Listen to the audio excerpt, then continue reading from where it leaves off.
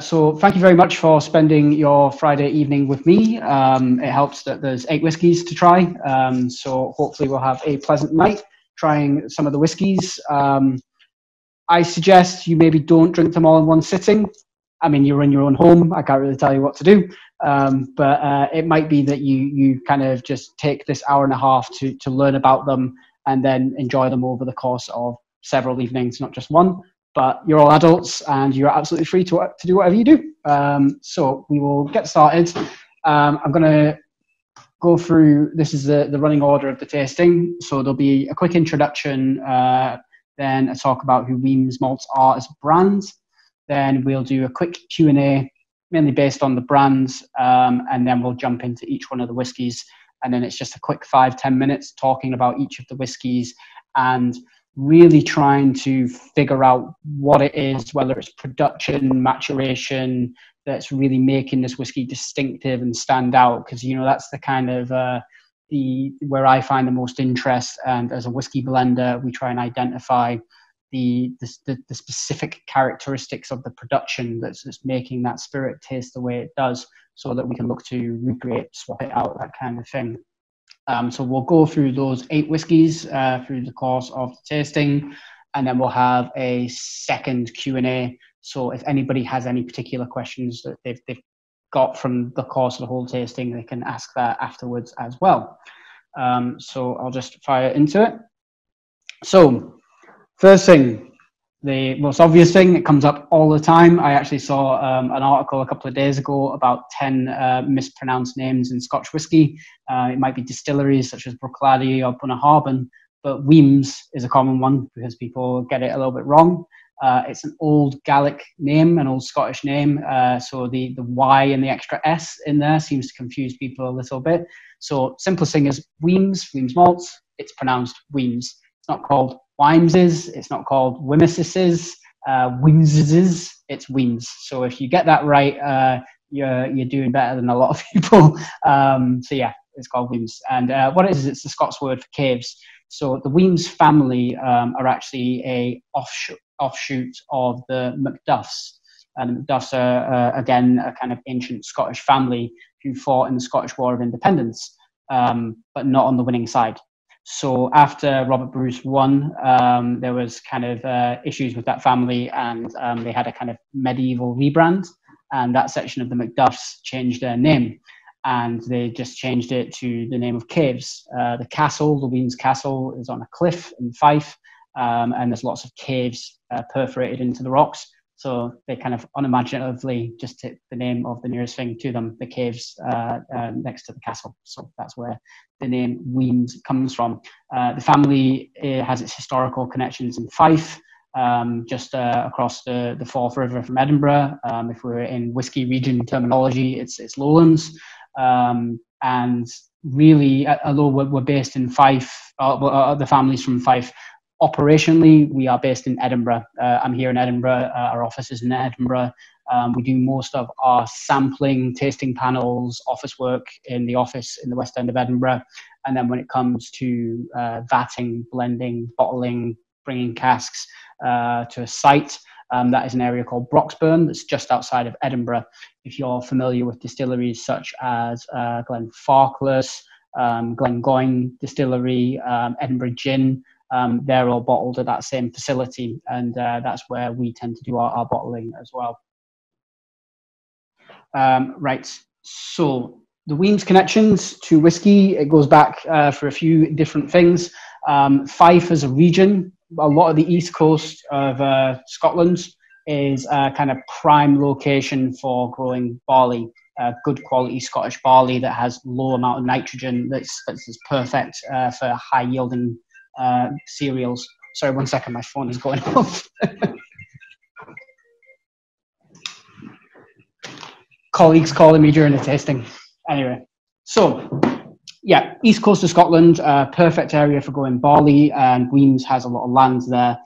So a lot of kind of freeholding farms back in a couple of hundred years ago. So those lands, the supply of barley was always used for whiskey distillation. Then a little bit later, the Wemyss land around Leven in Fife That was sold to John Haig, and that's where they expanded and built the grain distillery Cameron Bridge. There was already a smaller distillery there, but that's where this huge expansion. And really, Fife is a great little window to look through the industrialization of whiskey through the Victorian era. So, you start as kind of farm steading illicit distillation. And then by the end of the 19th century, you're up to kind of giant mega distilleries and continuous stills. And a huge amount of that innovation happened in Fife between two Scottish families, the Haigs and the Steins. The Haigs you might still know of because there's the Haig Club brand, part of Diageo that still retains that name. But the Steins have kind of been lost to time. And they were really, they were kind of, some historians talk about whiskey gangsters. They do very odd things. They would buy land north of a distillery and kind of divert the water source, so it cut off the source of their competitor, and then they would buy the distillery.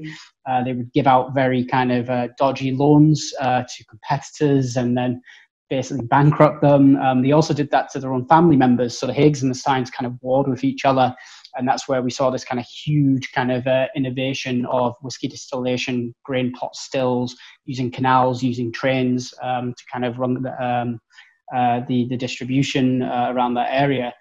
So yeah, it all kind of happened in Fife, and it's great now to see that Fife's coming a little bit more of a region again.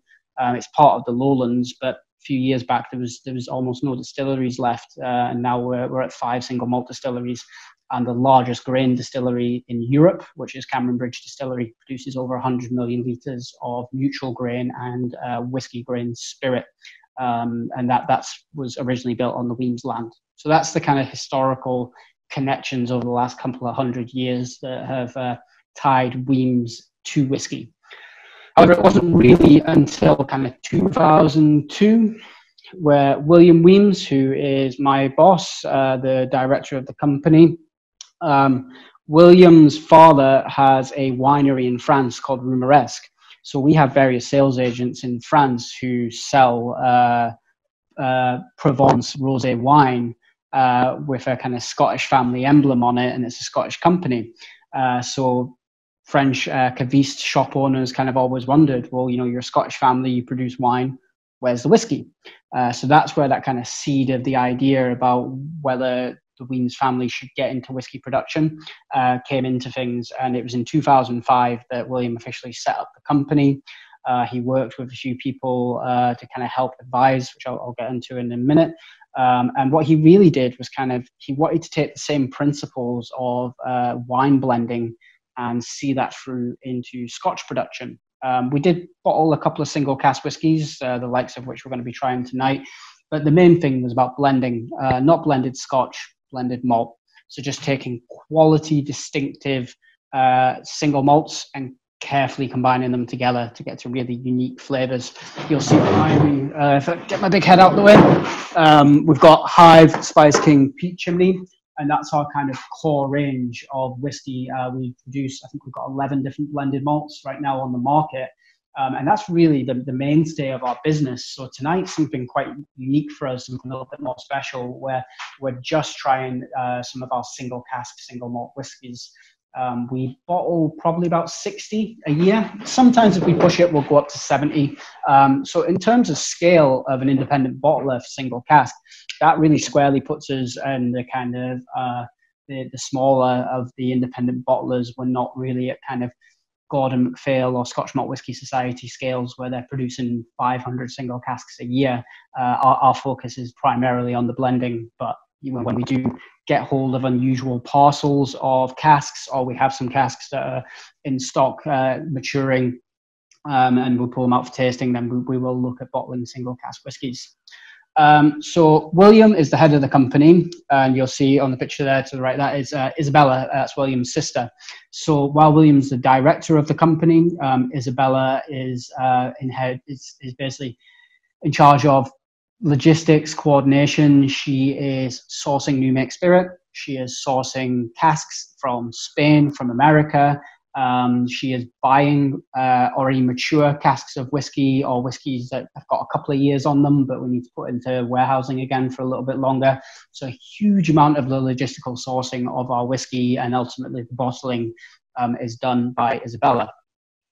And then Charlie McLean, that some of you may know if you are fairly into the kind of whiskey scene.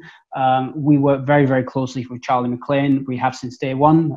So when William was looking for these kind of consultants or people to help him, because by his own admission, William didn't know a lot about whiskey. He wanted to work with the best and find the right people. Charlie is a kind of gun for hire in the whiskey industry. You know, he could be working for us one day, working for Diageo the next. But really what it comes down with Charlie is he has two very good things. He has an excellent nose and kind of a vocabulary in terms of describing whiskey. And then I think the thing that I find most outstanding with him is just his historical knowledge of whiskey. And anytime you get an article written by Charlie McLean, it's incredibly well researched and very, very knowledgeable stuff. So Charlie, he started with the Whiskey Research Institute just close to where Glenkinchie is, outside of Edinburgh. And really where he came into the limelight is he helped design the terminology, the vocabulary that we use to describe aroma and flavor in whiskey. So, you know, back, I can show you in the next slide here, back in the day, back in the 70s and 80s, what we have here in this diagram, this is a pretty nuts and bolts industry standard flavor wheel. And what it really is, it's called a concentration test. Now, I'm sure you guys go to tastings and write your own little tasting notes and compare and debate. But when you actually properly analyze whiskey for production, for selection, you go through 3 different stages of analysis and testing. First thing you do is a difference test. So you take, you wouldn't just take, you know, whiskey 1, whiskey 2 blind and see if you can smell a difference. What you'd actually do is you take 2 of the same sample and then 1 that's different. And all you have to do in that test is identify which is the different whiskey. The reason that you're doing that is basically if you're making batches year on year, I mean, that could be for whiskey, it could be for beer, it could be for tomato ketchup. You need to make sure you're keeping consistency year on year on year. So a difference test is a very, very important test. This wheel on the left, this is what's called a concentration test. So once you have selected your whiskey, you can maybe pick out different styles. Or there's vanilla in there, there's smoke, but actually how much, what's the concentration? So you can see a score. I mean, it's marked at 3 there, but there's actually up to 6. We tend to do it up to 5. And that's really to understand the concentration and intensity of flavor, especially, you know, if we had 10 casks from one distillery, it's all the same vintage, all the same cask type, but you really need to start identifying how are those casks different, depending on, you might use them for blending or for bottling single cask. A concentration test is the most vital thing to really kind of start differentiating them. So what Charlie did is he kind of came into this with the Pentland Whiskey Research Institute, saw this concentration test, and then looked to develop it into something that's, to put my marketing head on, a little bit more consumer facing. So it's actually just kind of exploding the terminology of how we describe whiskey. And this is what happened here with Charlie's Whiskey Wheel, which you can buy now, and there's all sorts of flavor wheels, and you can get coffee flavor wheels and wine flavor wheels and all sorts right now. And this is one of the earliest that I've seen. And he separated out into 8 different specific flavor styles that kind of come from different parts of the production. So grainy, we're just talking about the kind of cereal malt base. Grassy, that's actually aldehydes that develop in fermentation. Fragrant could be a variety of different things, from aldehydes to esters to other compounds. Same with fruity. Peaty, that's coming from the peaty barley and smoke. Wood is obviously the cask influence, and then a few other things there. Off notes is quite an interesting one we might talk about later. So he turns a kind of industrial terminology into the way that we describe whiskey now. And we really took that to heart with Wemyss. We're not the only ones to do it, but you will see that all of our whiskies, as well as having kind of descriptive tasting notes, we always have a flavor-led name, whether it's a single cask or a blended malt. We always use that. I've got Anders raising his hand. Is that to ask a question? I might just, Anders, I'll get you to hold on that, and in 2 minutes time I'll do a quick Q&A. That way we can just keep the tasting on track, if that's okay. Thank you. Oh, there we go, Q&A. Right, so let's see, there's a little Q&A panel, so people can write in there if they like, if they've got any particular questions just to start with about the brand, or I've probably not even fully introduced myself. I'm not Ben Stewart, as it's seen on the screen. My name's actually Stephen Shand. I'm the blender, the brand manager for Wemyss Malts, but one of the key jobs that I have is working in the tasting panel.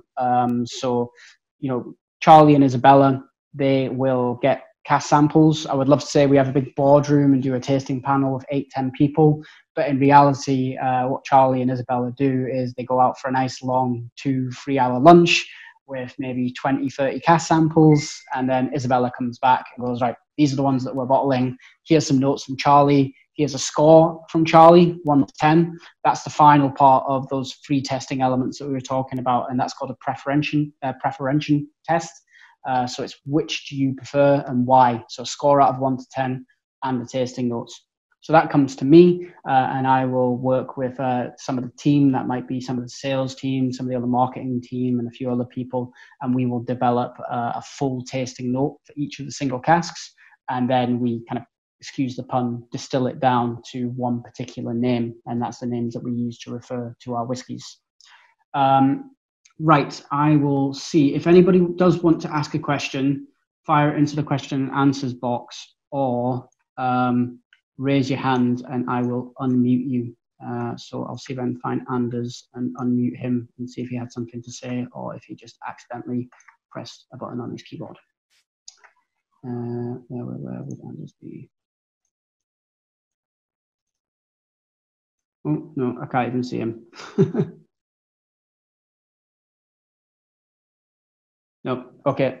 So it doesn't look like I'm getting any questions from anybody. So I will move on, if that's okay. Right, a second.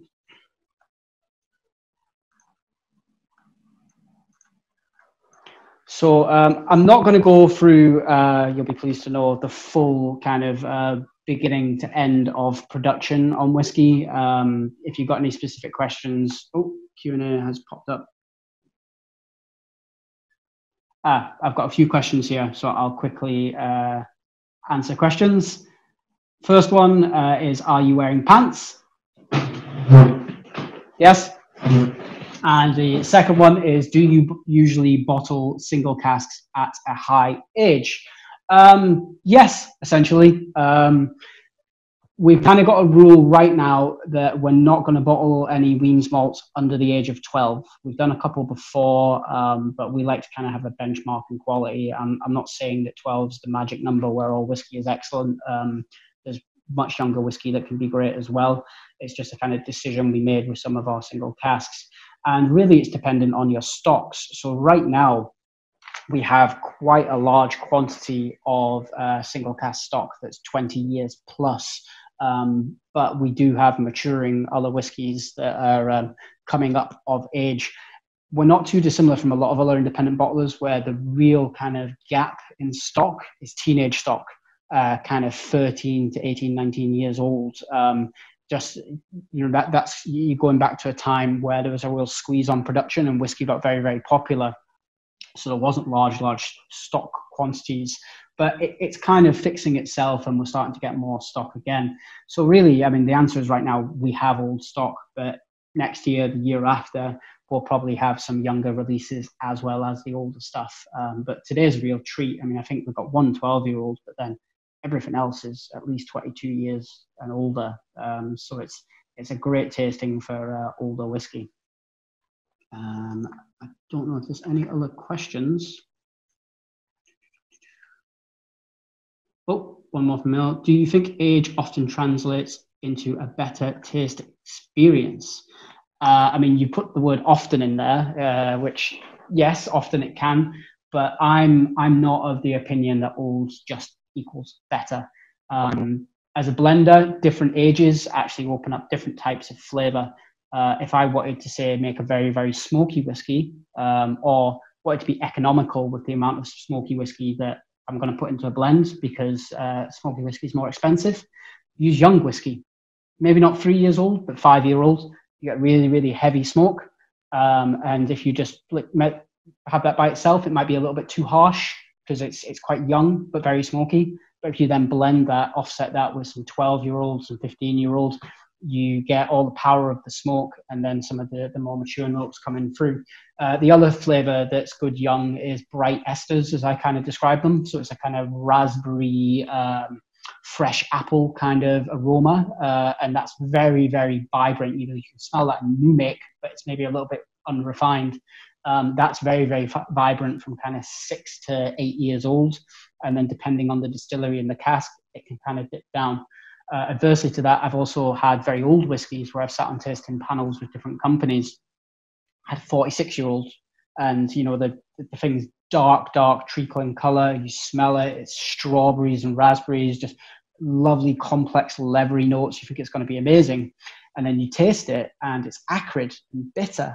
And what's happened is, in that kind of balance of spirit to wood, the wood is just completely overtaken and collapsed it. And yeah, it can be such an off-putting flavor that actually damages your palate for the rest of the night. So age isn't always better. And sometimes some of the older whiskies, my friend Olaf described it once as it finds its chair. You know, it just kind of sits down and it's just like an old person in a chair. It's not really moving around. It's just kind of leathery and flabby and oxidized. It can kind of lose its interest. Whereas, you know, a younger whiskey, like a younger person's a little bit more vibrant and active. So age is a lot more complex, and it depends on the distillery. It depends so much more on the cask. Is the cask brand new first fill, or is it on its fourth fill? There's a lot more going on with age. You can't just put a magic number on there.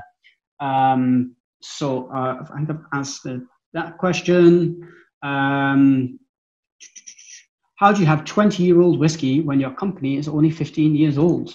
Because we buy older whiskey. So you don't just, actually it's very hard to start a new whiskey company, buy new make spirit and buy empty casks.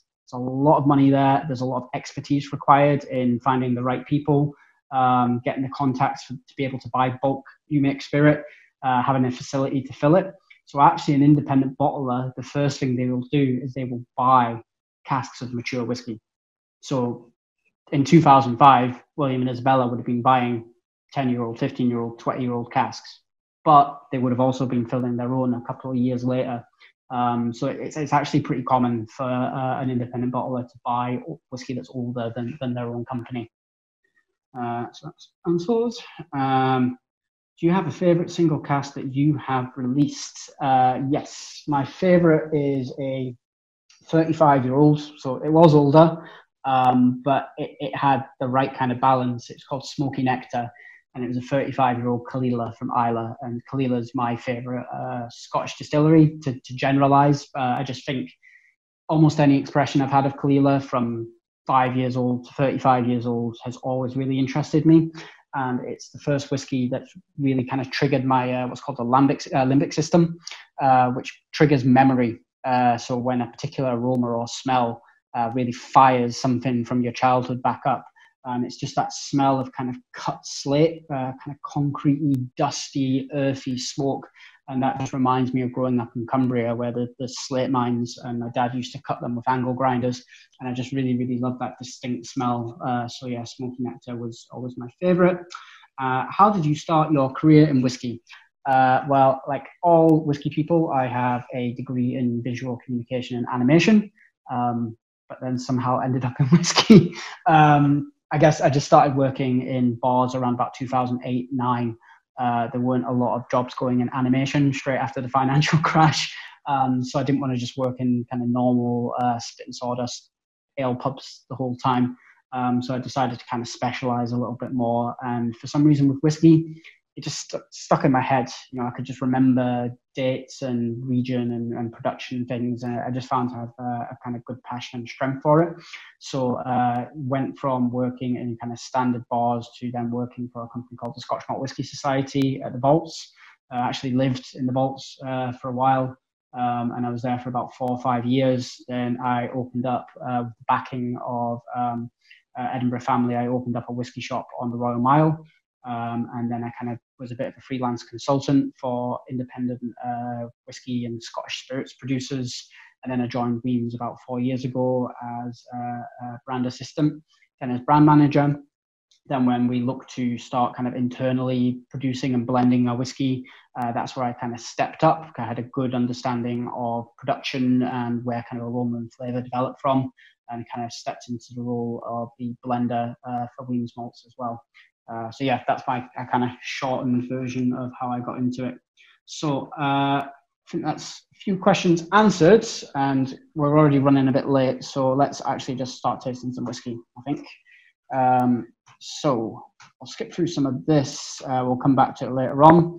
We're going to jump into whiskey number 1, which we have called Triptych of Treats. Now, the reason we called it Triptych of Treats is when we did our first tastings, this is actually my folder for tasting panel notes.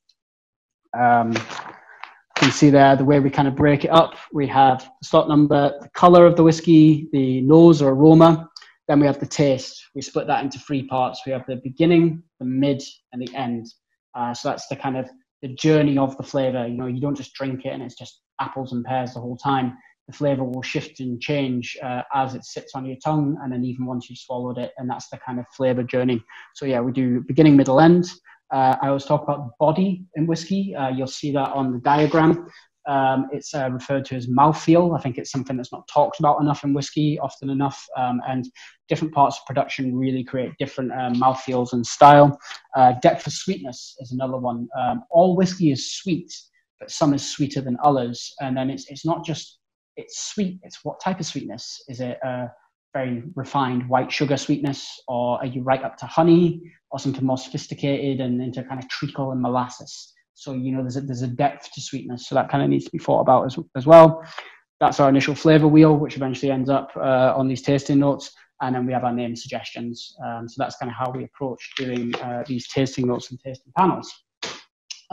Sorry, but my answer to why we've called it Triptych of Treats is the 3 major things that we kind of drew from this whiskey was the kind of really intense fruity estery character, a very peppery, spicy note, and then more of the kind of vanilla, creamy, butterscotchy diacetyl notes, which comes from fermentation. The other part's coming from the wood maturation.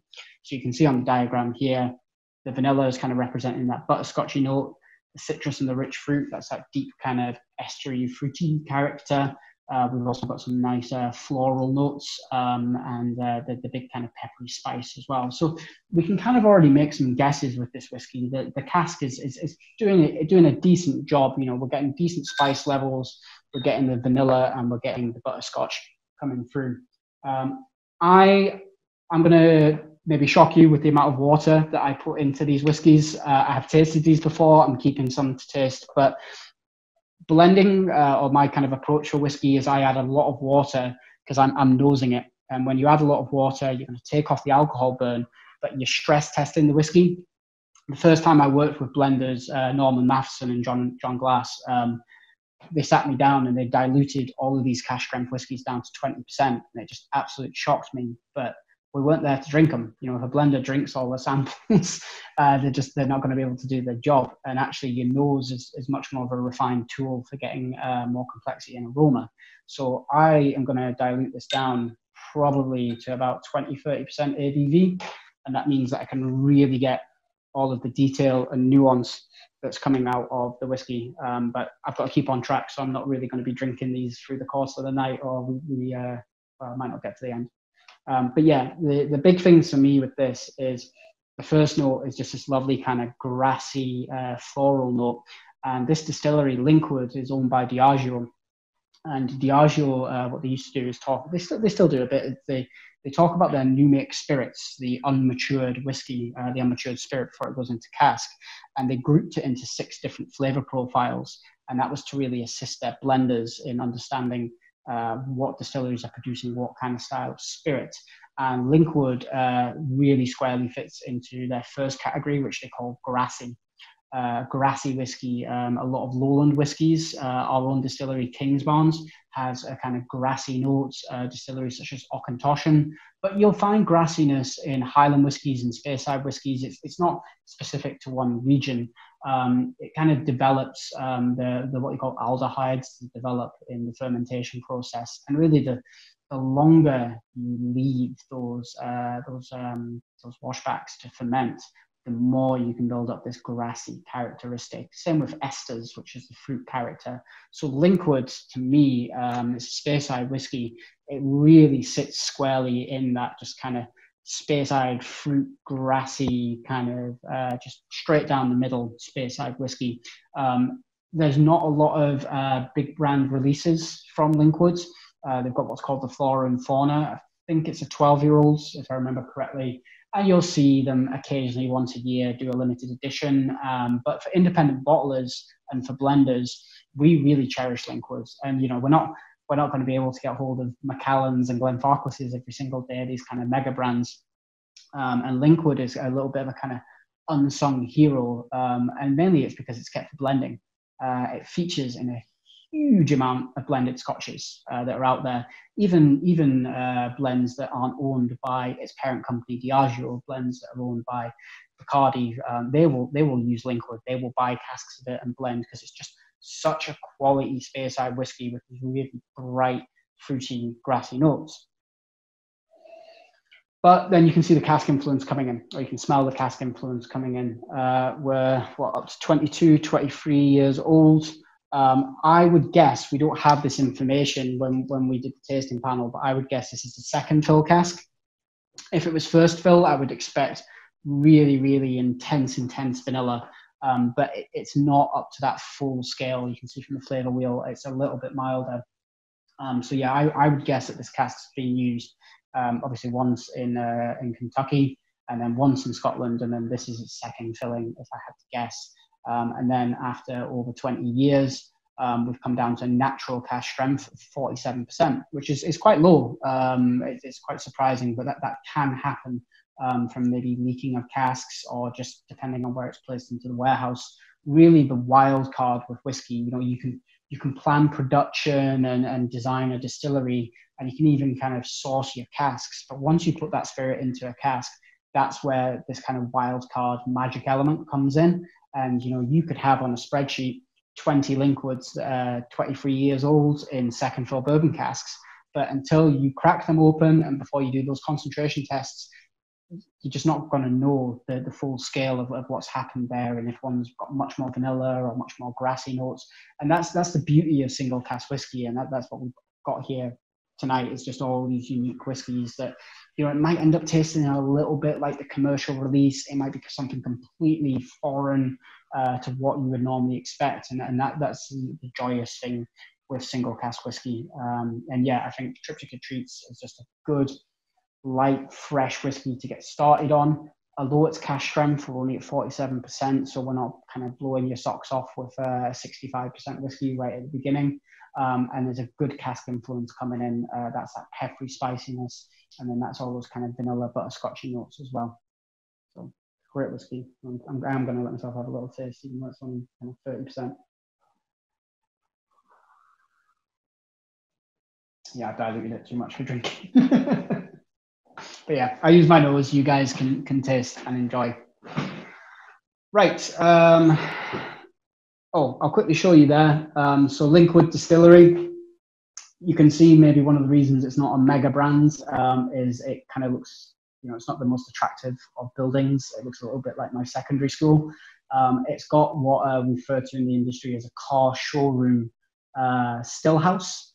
So you can see these big windows at the front.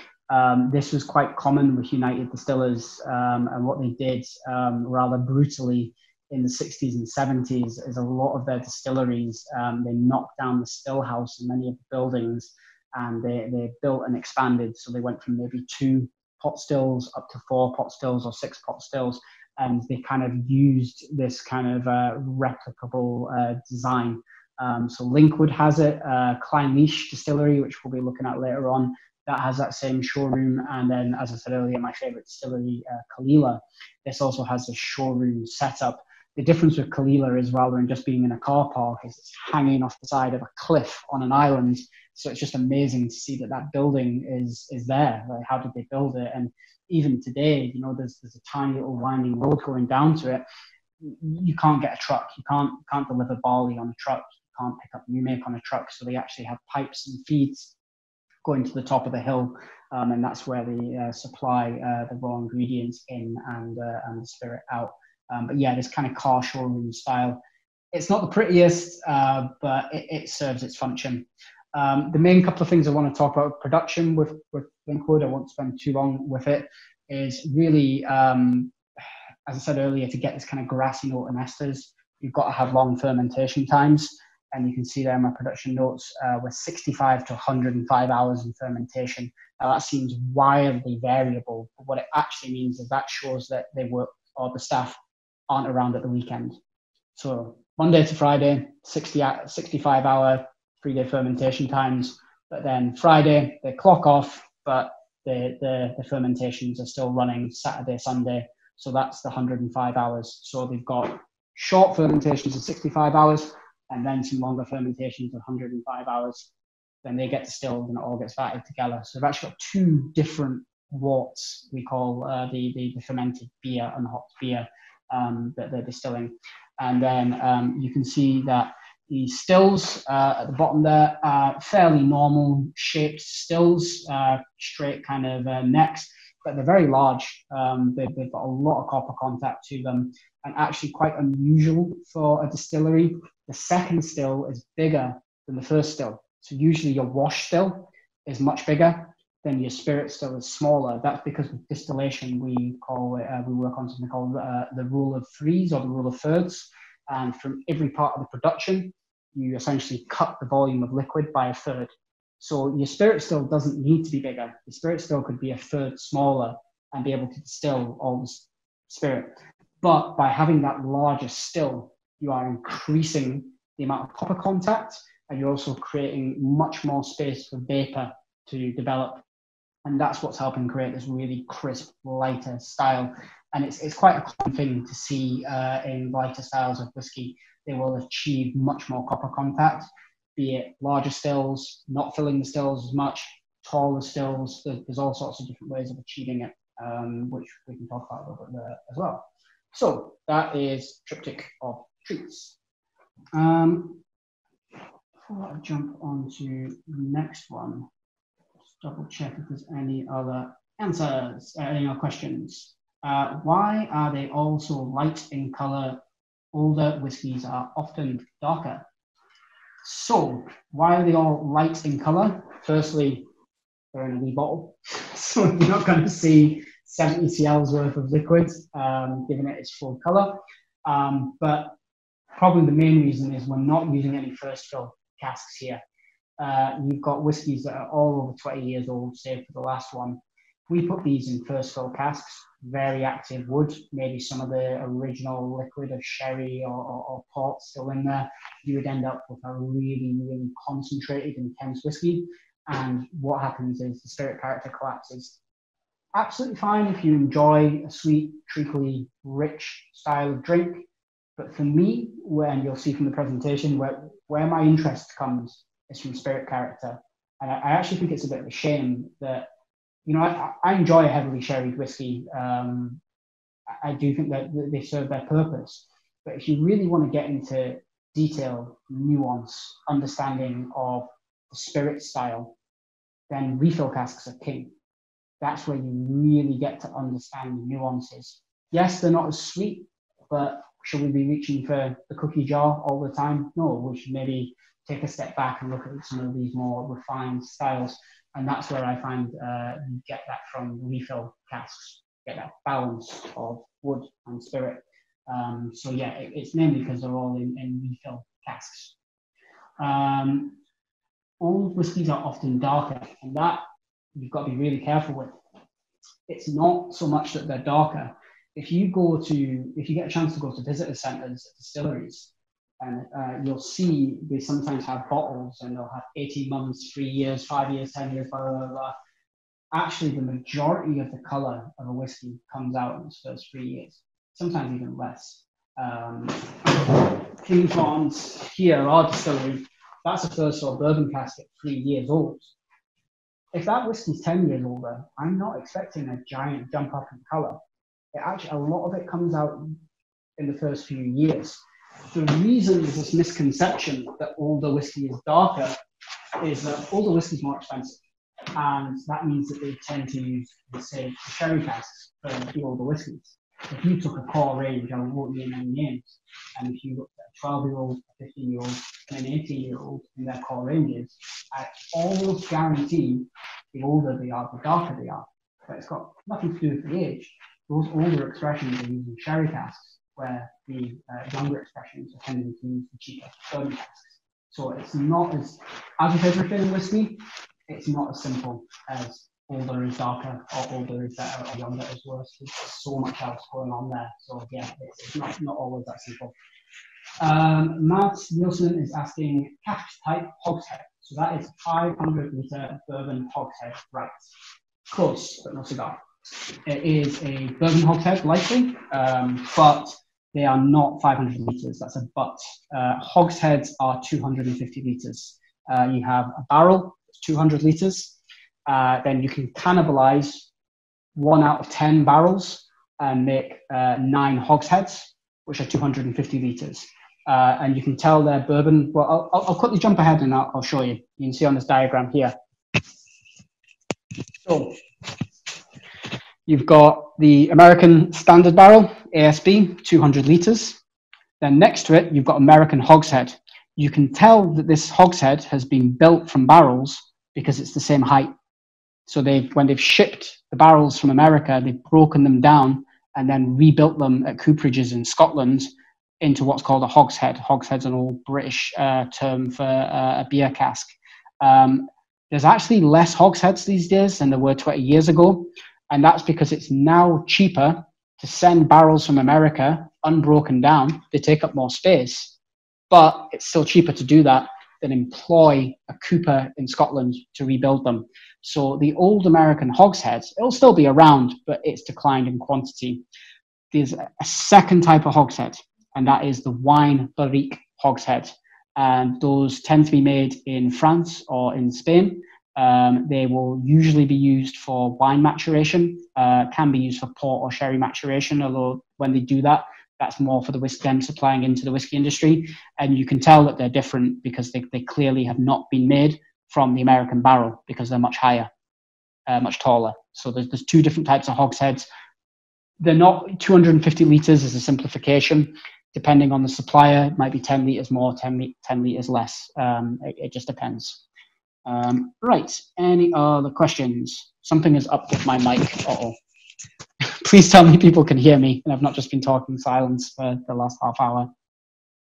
Could somebody give me a hands up if they can hear me? Cool, right, maybe it just slipped. I'll keep going. Right, whiskey number 2. I'm going to use my overflow. Use the glass. Whiskey number 2 is one of my favorite distilleries. It's not a Kalila, but it's up there, and it is a Bladnoch. Now, Bladnoch used to be the most southern distillery in Scotland. It's in Dumfries and Galloway, which is down in the southwest of Scotland. There's a new distillery or rebuilt distillery called Annandale, and that's stolen the title of the most southern distillery from Bladnoch. Bladnoch's had, like many distilleries in Scotland, it's had a very checkered past where it's been open, it's been shut, it's been closed, it's been mothballed. It was owned by United Distillers in the early 90s. United Distillers would lead to become Diageo in 1997. And in the early 90s, they were really suffering. There was an overproduction in whiskey and a decline in demand. And they'd already made some big culls in 1983 where they closed certain distilleries, things like Port Ellen, which today you'd think is unimaginable. But then in the early 90s, they hit the same problem again, and they had to make decisions on closing certain sites. And in 1993, they shut things like Rosebank Distillery. They decided to keep Glenkinchie open because it's closer to Edinburgh. But on top of that, they also shut Bladnoch. So Bladnoch bit the dust for a good few years. but then it was bought by, I think it was a Northern Irish guy. I forgot his name, sorry. But yeah, it was bought by a Northern Irish guy in kind of the mid-noughties, and it's changed hand a couple of times since. And now it's developed into quite an interesting brand in its own right. It's got this cool kind of dumpy square bottles. And it's a lovely, interesting whiskey.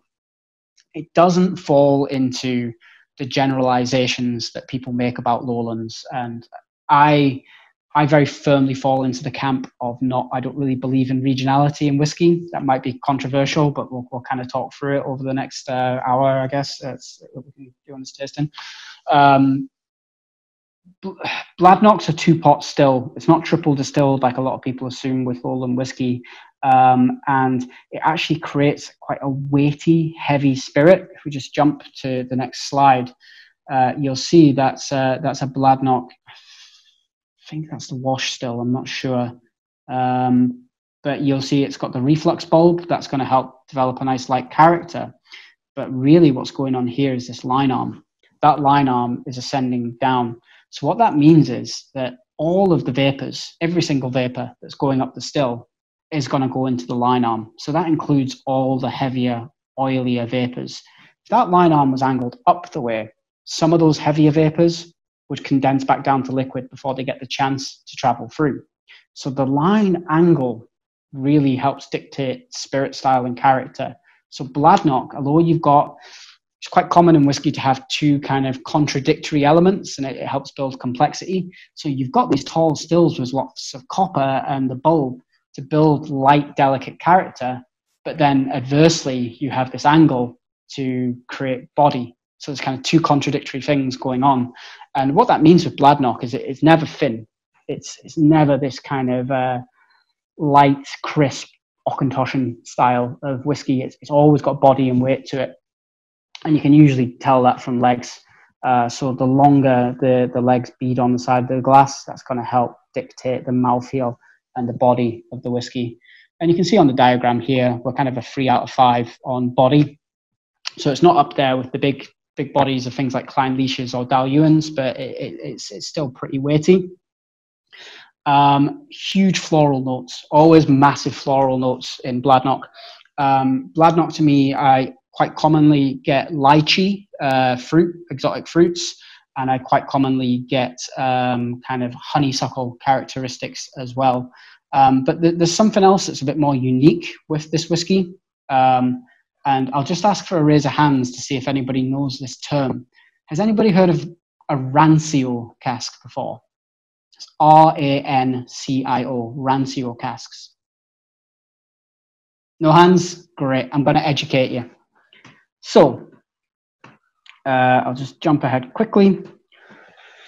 There's 3 different ways of maturing whiskey. I'm going to go fast here. You've got dunnage warehousing, the kind of traditional old style that you see on your visitor center tours because it looks very, very beautiful. Those warehouses were built, back when the distillery was built, more than likely, although you do get some craft distilleries like Bruichladdich, like Kilchoman, who like to build their new distilleries with dunnage. It's just a nice kind of throwback to the old style of whiskey maturation.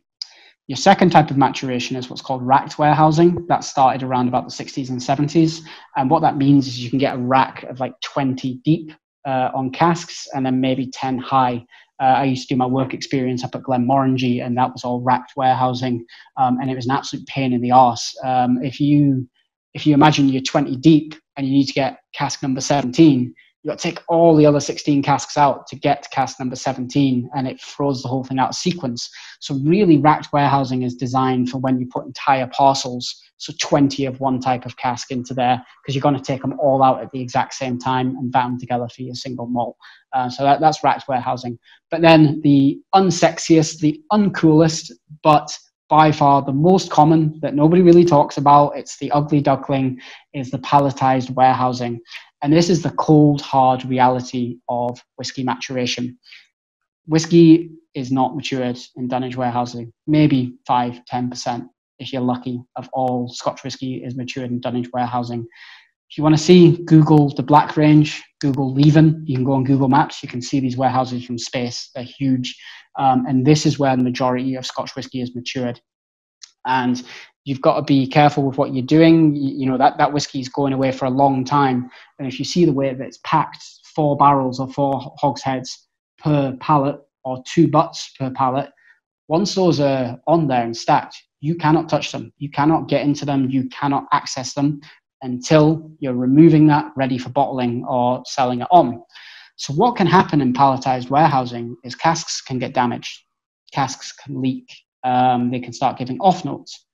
But you're not going to know until you touch them. You can't go in there and, you're not going to know until you unpack them, until you take them down. That could be 20 years later. It could be 30 years later. So what happens sometimes is you get a cask that leaks. And as it leaks, you're decreasing liquid, obviously, but you're increasing oxygen into the cask. And what that oxygen does is it starts to oxidize the whiskey. And that's what we call rancio. Rancio, did I put a note of it here? Don't worry, I'm not going to, this looks like a scary slide. I'm not going to go into full science here. Basically, the best way to explain rancio is when you cut an apple and it turns brown. It oxidizes. Now, it doesn't just turn brown. The oxygen is having a reaction with some of the molecules there, and it's kind of dulling them. It's making them nutty, making them kind of earthy. The exact same thing happens to whiskey. And what it actually does as well is it colors the whiskey. So some of these rancio casks are way darker than they should be. You know, they're in a 4-fill spent barrel. They should be pale as anything. But you can see on that Bladnoch, okay, it's not the darkest, but it's got a nice, healthy kind of golden color to it. And that's developed from the rancio maturation.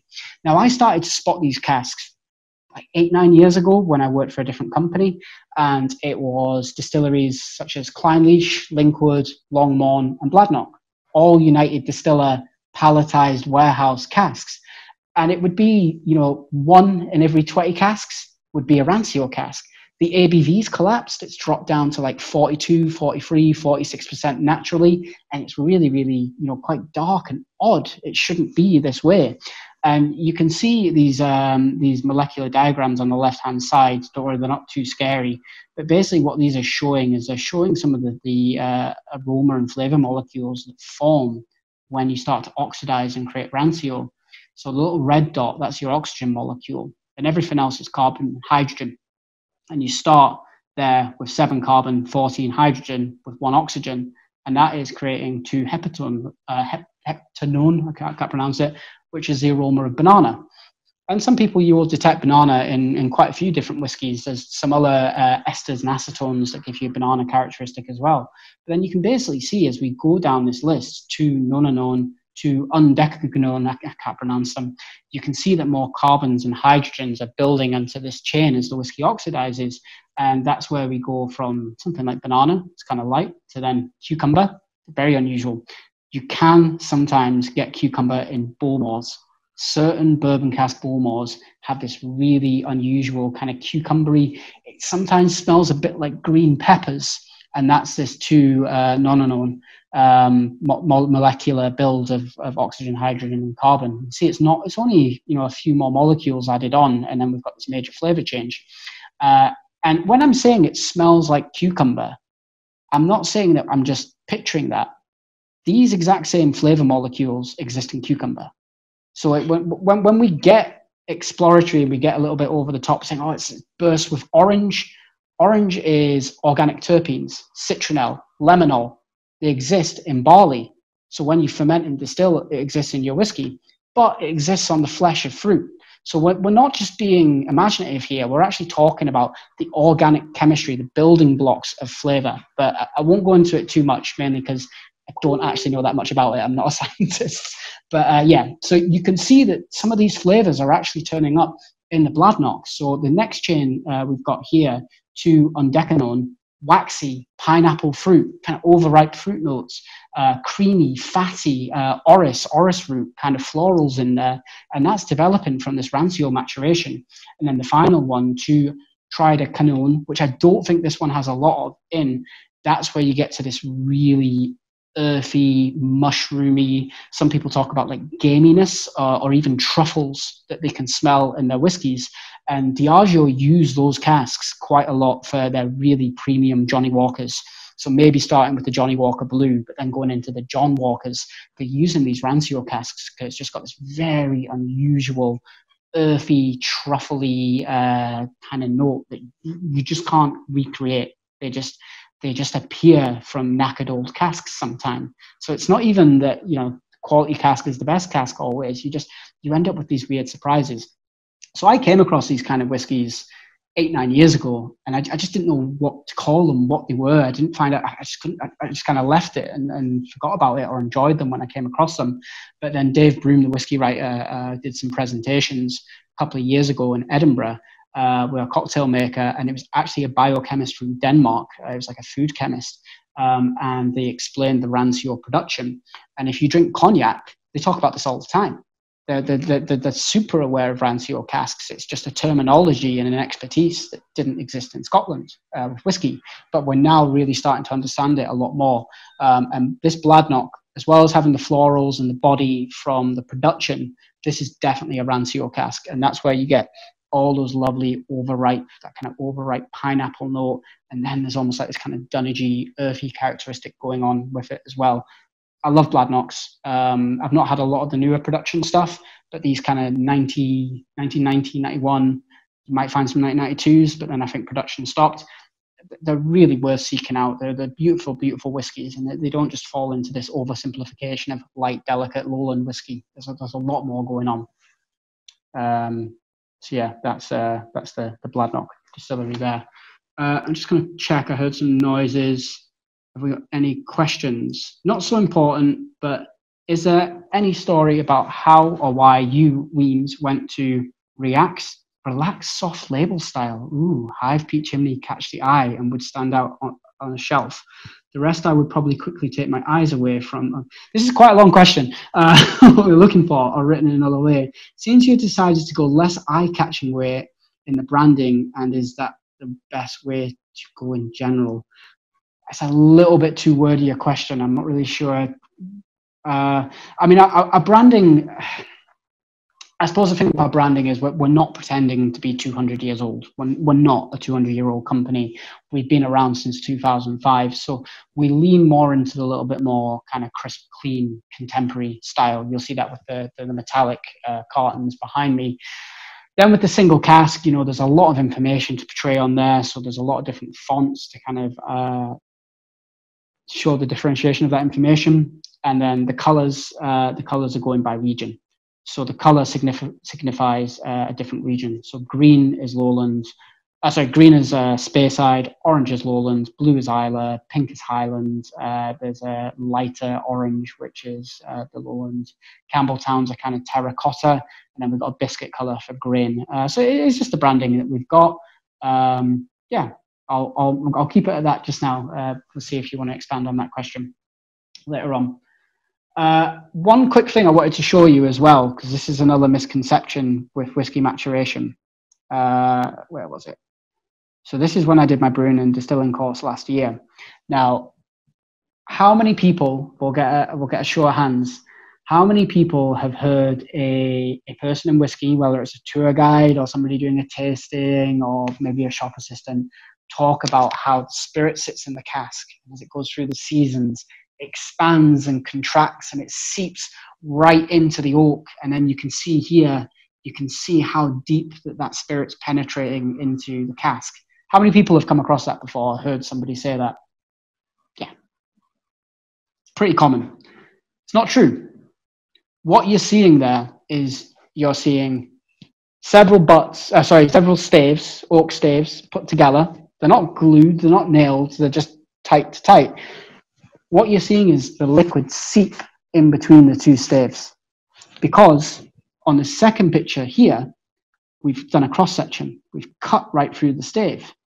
There's no liquid stain. The liquid doesn't penetrate a centimeter into the cask. It penetrates a centimeter into the cask there, it would leak out the side of the cask at the seams. You know, oak is porous, but it's not that porous. We've kind of, somebody's over-exaggerated this a little bit. It's not about that deep wood penetration that's creating those character and flavors. The first thing is the toasting or the char. Now, this, I think, is a red wine barrique. that's been toasted and not charred. So, but the toasting, you're still using is the Maillard process and pyrrolization. You're still caramelizing some of the sugars in the cask. And once you take, especially once you get to carbon kind of char from a bourbon cask, if you took a centimeter squared of that carbon and flattened it out, it would be the size of a football pitch.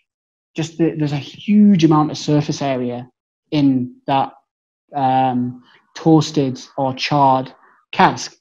And surface area, like with any scientific reaction, the more surface area, the greater the efficiency.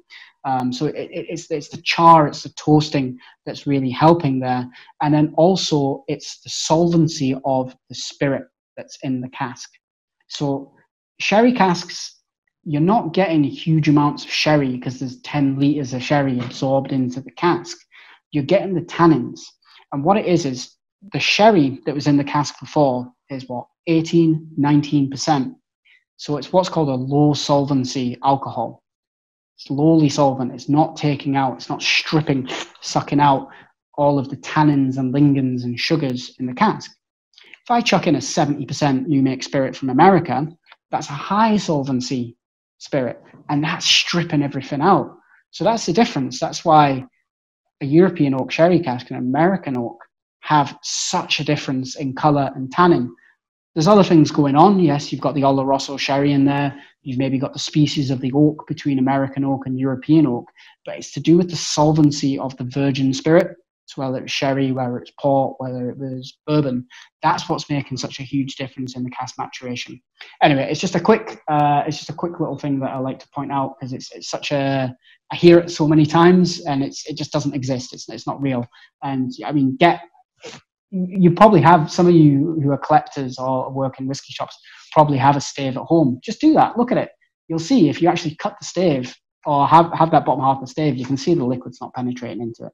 Anyway, and that's an older one. That's not a sherry, but that, I think that looks like an old American oak cask.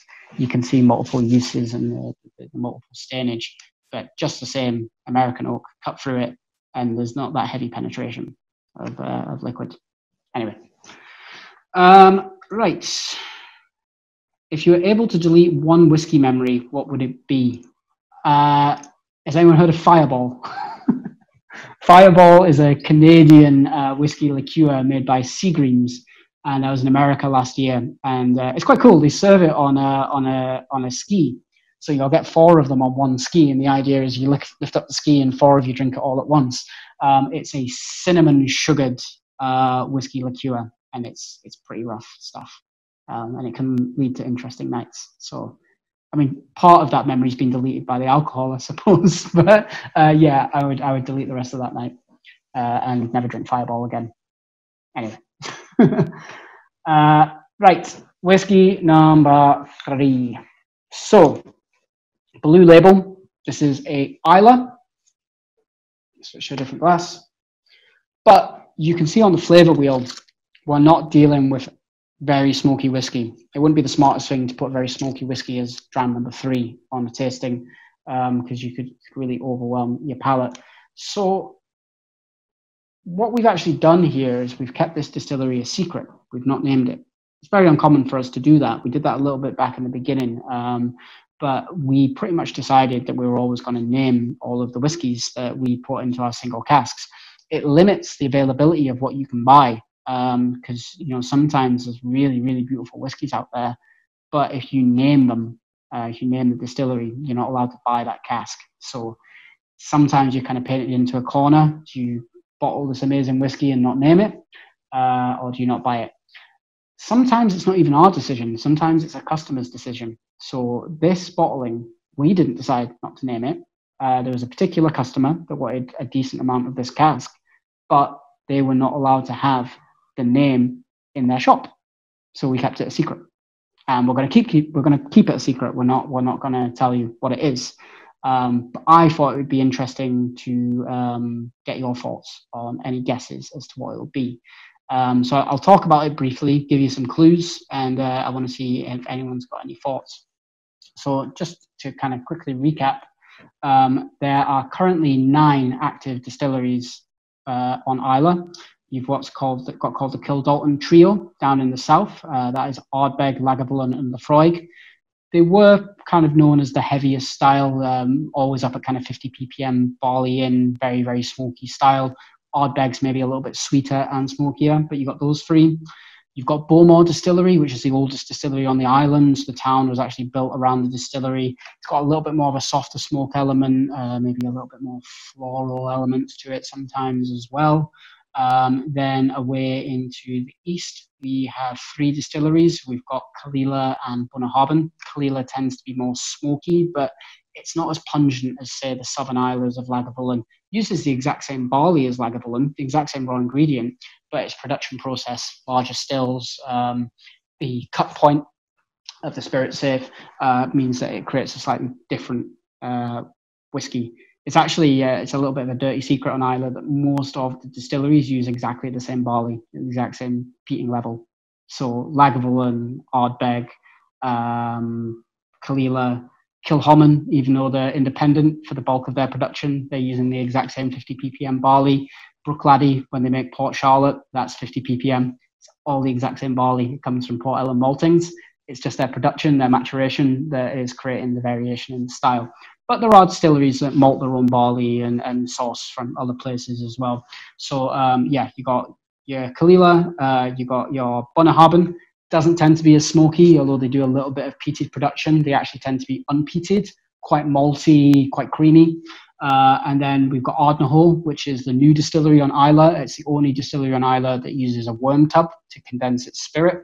So we're expecting that to be quite an oily, heavy-bodied Islay, as well as being smoky. Then if we go over to the west, we've got Bruichladdich Distillery that produces three different styles, well, technically four. You've got the unpeated Bruichladdich that's light, malty, some people even say a little bit cheesy. You've got Port Charlotte, which is that medium peated that uses the Port Ellen maltings. You've got Lockendal, which you barely see any of, that's slightly more peated. And then you've got Octomore, which is the most peated whiskey in the world, and they do that in a whole range of specification. And then you've got Kilchoman, which is one of the newer styles on the island as well, small farm distillery. So you've got 9 working distilleries. There's another 3 really that are planned. You've got Gartbreck, which is down by Bowmore. You've got Sukhinder Singh from the Whisky Exchange is planning a new distillery down in the south. And then Port Charlotte's kind of still on the books as being built, but I don't think Bruichladdich, I never hear that they're actually going to do it because they've got the brands, but theoretically on the maps, there is this other planned distillery. And you can see there actually used to be tons of other distilleries on Islay, up to 15. Some on the same site, smaller stills, some on completely isolated sites. We were actually going to go over to the Feshiel this year in May, but obviously it was sadly cancelled. And we were going to do some tastings in abandoned distilling sites, one of which was a cave with a waterfall. And we're going to do the tasting in the cave, but maybe 2021 we'll get to do that. So yeah, I've detailed all 9 of the working distilleries. So let's maybe get people, just chuck in the chat any guesses as to what you think this whiskey might be. It's not particularly heavily smoked. It's got nice kind of vanilla cereal notes coming through, quite floral. Going to taste this one at full strength as well. Yeah, I remember why I put this as whiskey number 3 on the tasting. It's just really, really soft.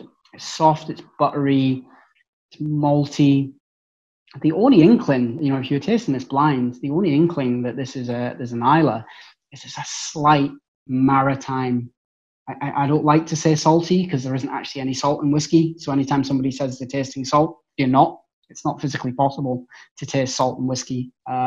It's more likely it's complex kind of sulfur compounds that have this meaty, savoury edge. And especially if you've got some marketing with fishing boats and in Ireland, or sea waves on a bottle, that's going to kind of plant the seed in your head that you're tasting a salty whiskey. But it's not possible for salt to be in whiskey. If you have a pot still with salt water and you distill it, you're going to be left with the salt and you're going to have the H2O vaporized on the other side or condensed on the other side. Salt can't travel up the still arm. It's just not possible. Yeah, so let's see. Have we got anybody chucking in an answer? No, not yet. Well, do some people maybe want to guess, chuck in any thoughts as to which of the distilleries they think it might be? Maybe, maybe not.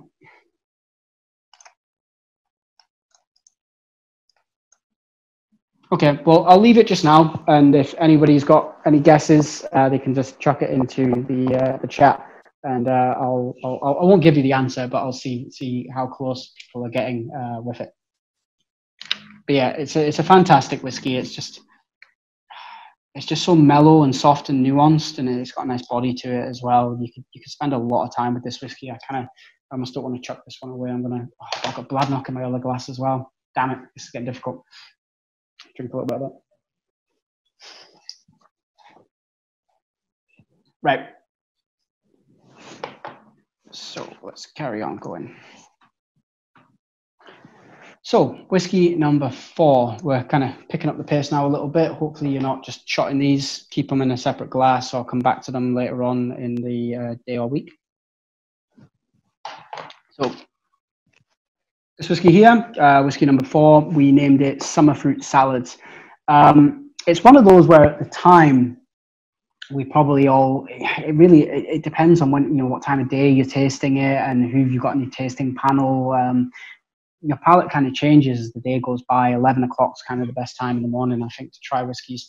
And at that time, we made a lot of notes about kind of floral and fruity elements, which are definitely there in this whiskey.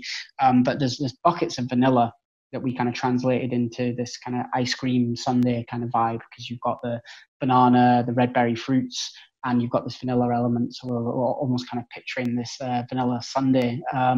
But when I went back to this last week, you kind of forget, it is a Clynelish, and a Clynelish usually has one very prominent thing. And this is when I talk again about Diageo and their flavor profiles.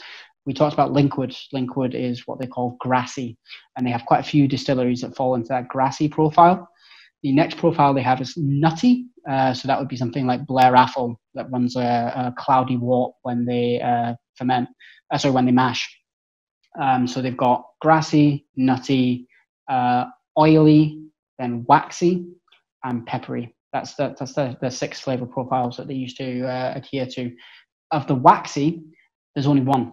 There's only one distillery that they class as waxy, because it's very, very hard to replicate. It was actually done by accident, and that's Clynelish. Clynelish is the waxy distillery. It's quite an unusual one. I mean, if we jump to the next slide, again, it's not the prettiest of distilleries. You'll see that car showroom vibe that I was talking about before with Linkwoods. That's that kind of 60s, 70s United Distillers era. So they had another distillery on site, Brora, or Clynelish A, I think it's called. So there was 2 different distilleries running at the same time, but now Clynelish is referred to as this modern build distillery. And I think they're actually looking at rebuilding Brora and launching that again, this kind of cult closed distillery from the 80s. But we're talking about standard Clynelish here that isn't peated. It's usually a low phenol 1-2 ppm, so you wouldn't detect any heavy smoke from it. What's really special or unusual with Clynelish is they're just mucky buggers. They just don't clean it. So when you're distilling, the liquid has to go somewhere. It goes into what's called a receiver. It's a fancy word for a tank. And you could have the whole content go into the tank, or maybe you split it up. So the foreshots, the feints go into one tank, the cut go into the other tank, and then you do the same with spirit stills as well. So you could actually have multiple. You could have theoretically 6 different tanks. Their low wines receiver tank, that's the first thing that runs off the still. So it could still have some of like the barley biomass from the mash in it. It's low ABV. It's got all sorts of oils and fatty acids and junk. It's not drinkable. It's just it's kind of byproduct that you redistill. You're supposed to clean out that receiver. Most distilleries will clean it out a couple of weeks or a month. Clynelish just don't. They just didn't clean it for years. And what happened is this kind of residual scum, to give it its best name. This kind of oily, waxy compounds just built up in the receiver, and then they were emptying that into the still and redistilling it. So that's what built this waxy body into Clynelish. It's got nothing to do with line on, angle, well, some of the other flavors, but it's not worm tub condensed to create a heavy body. It's because these spirit receivers, they just didn't clean them. And even now, they do clean them. But what they do is they take the dirty content out, clean it, and then put the dirty content back in. It's kind of like cleaning your toilet and then going for number 2 right away. It's a bit of a strange one.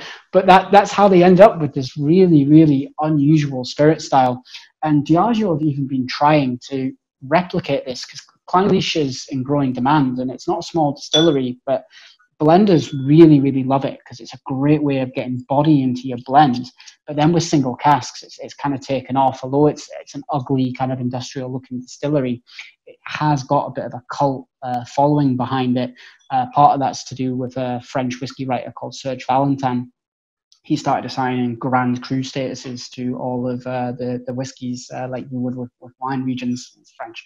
And the kind of number 1 Grand Cru status, he's only ever given that to Clynelish. He obviously loves it, and there's just this kind of elusive scented candle waxiness. I sometimes get kind of like bread dough as well, like kind of pretzel dough or something like that coming through. But then there's all the fruity notes and the vanilla and the banana that's coming from cask and coming from the ester development in the whiskey as well. I love Clynelish. Clynelish is up there in my top 10 of Scotch distilleries. We've actually just released, as our 4th cask club, we have a cask club membership. We do 1 bottling every couple of months of what we deem to be a very, very excellent cask. And our latest release is called Tropical Scented Candle. We literally just released that this week.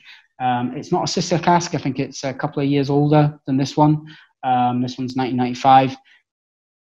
It almost doesn't matter with Clynelish. A Clynelish could be young, a Clynelish could be old. The consistency is always there. It's always excellent. I've never had, it's like Kalila, never had a bad one.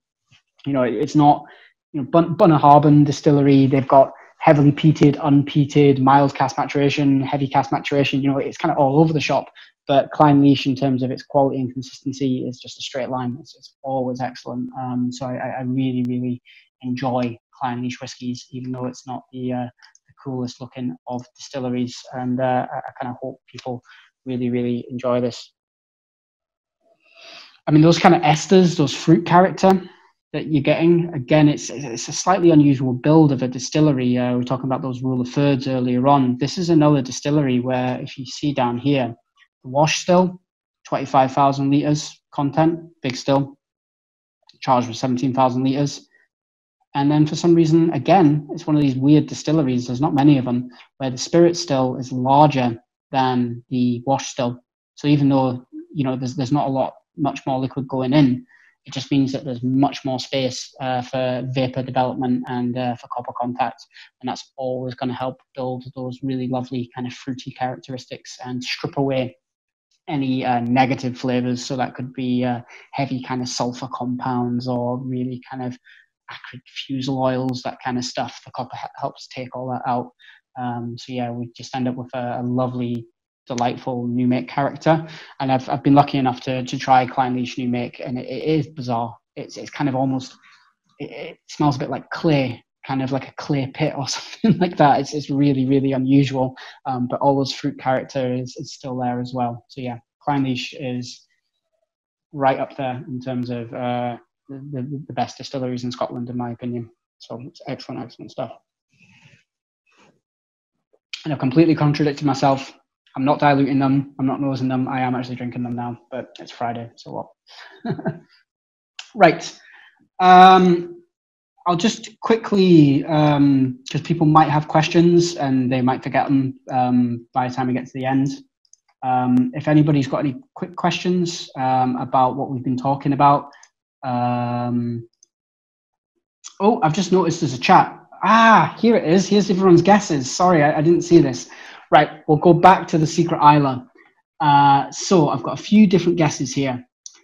Bruichladdich, another one Bruichladdich, Bunna, unpeated Kalila.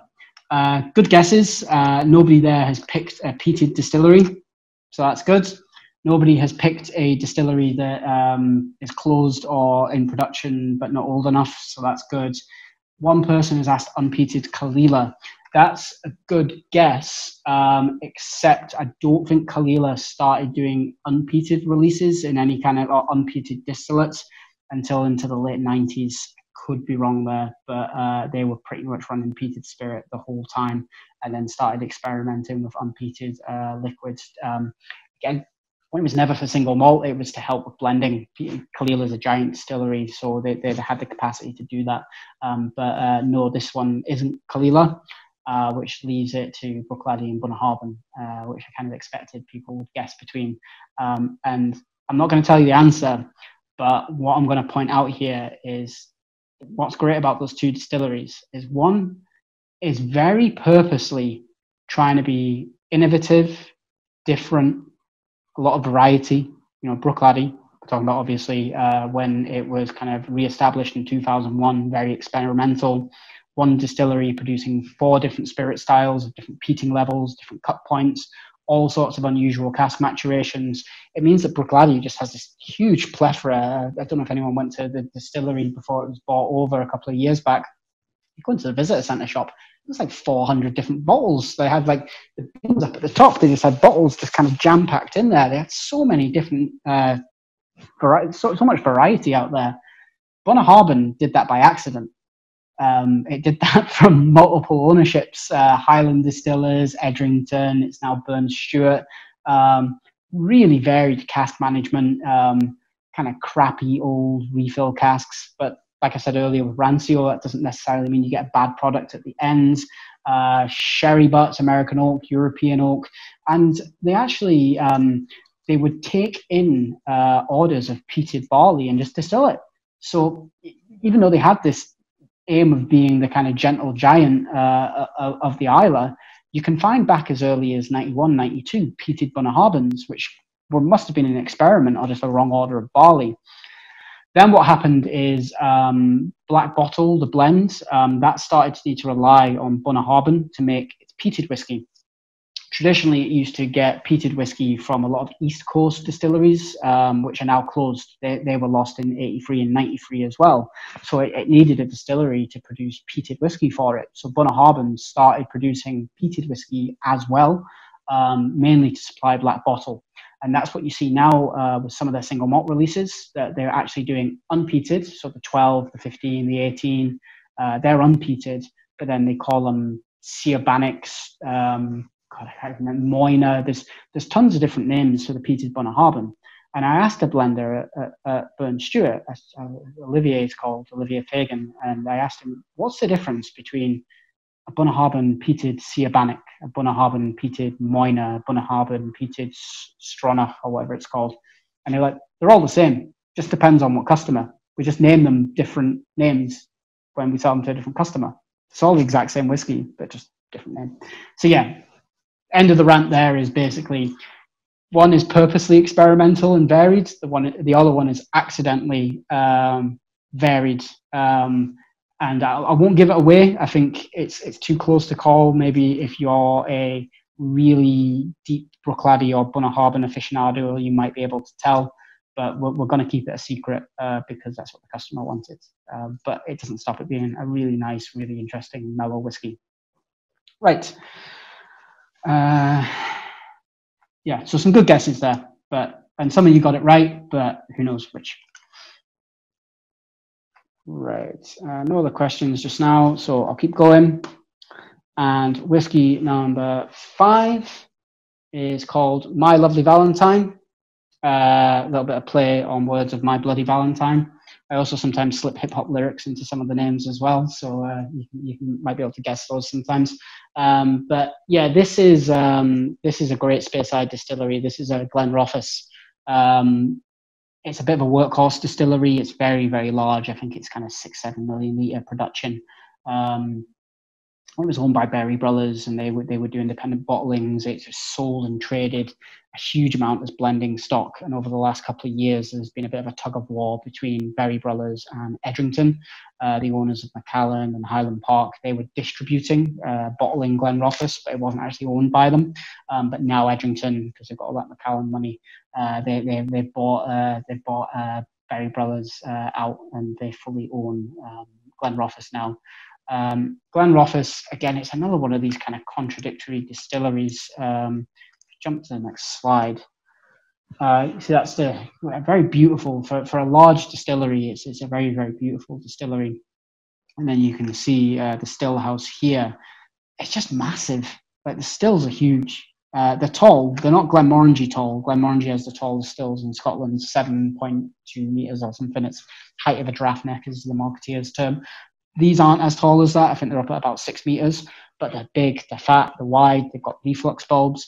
And then you can see the condensers, the shell and tube condensers. They're massive. They're almost as big as the stills themselves. So you're getting a huge amount of copper contact. So you should really expect this to be as floral and delicate and fragrant and light as Glenmorangie.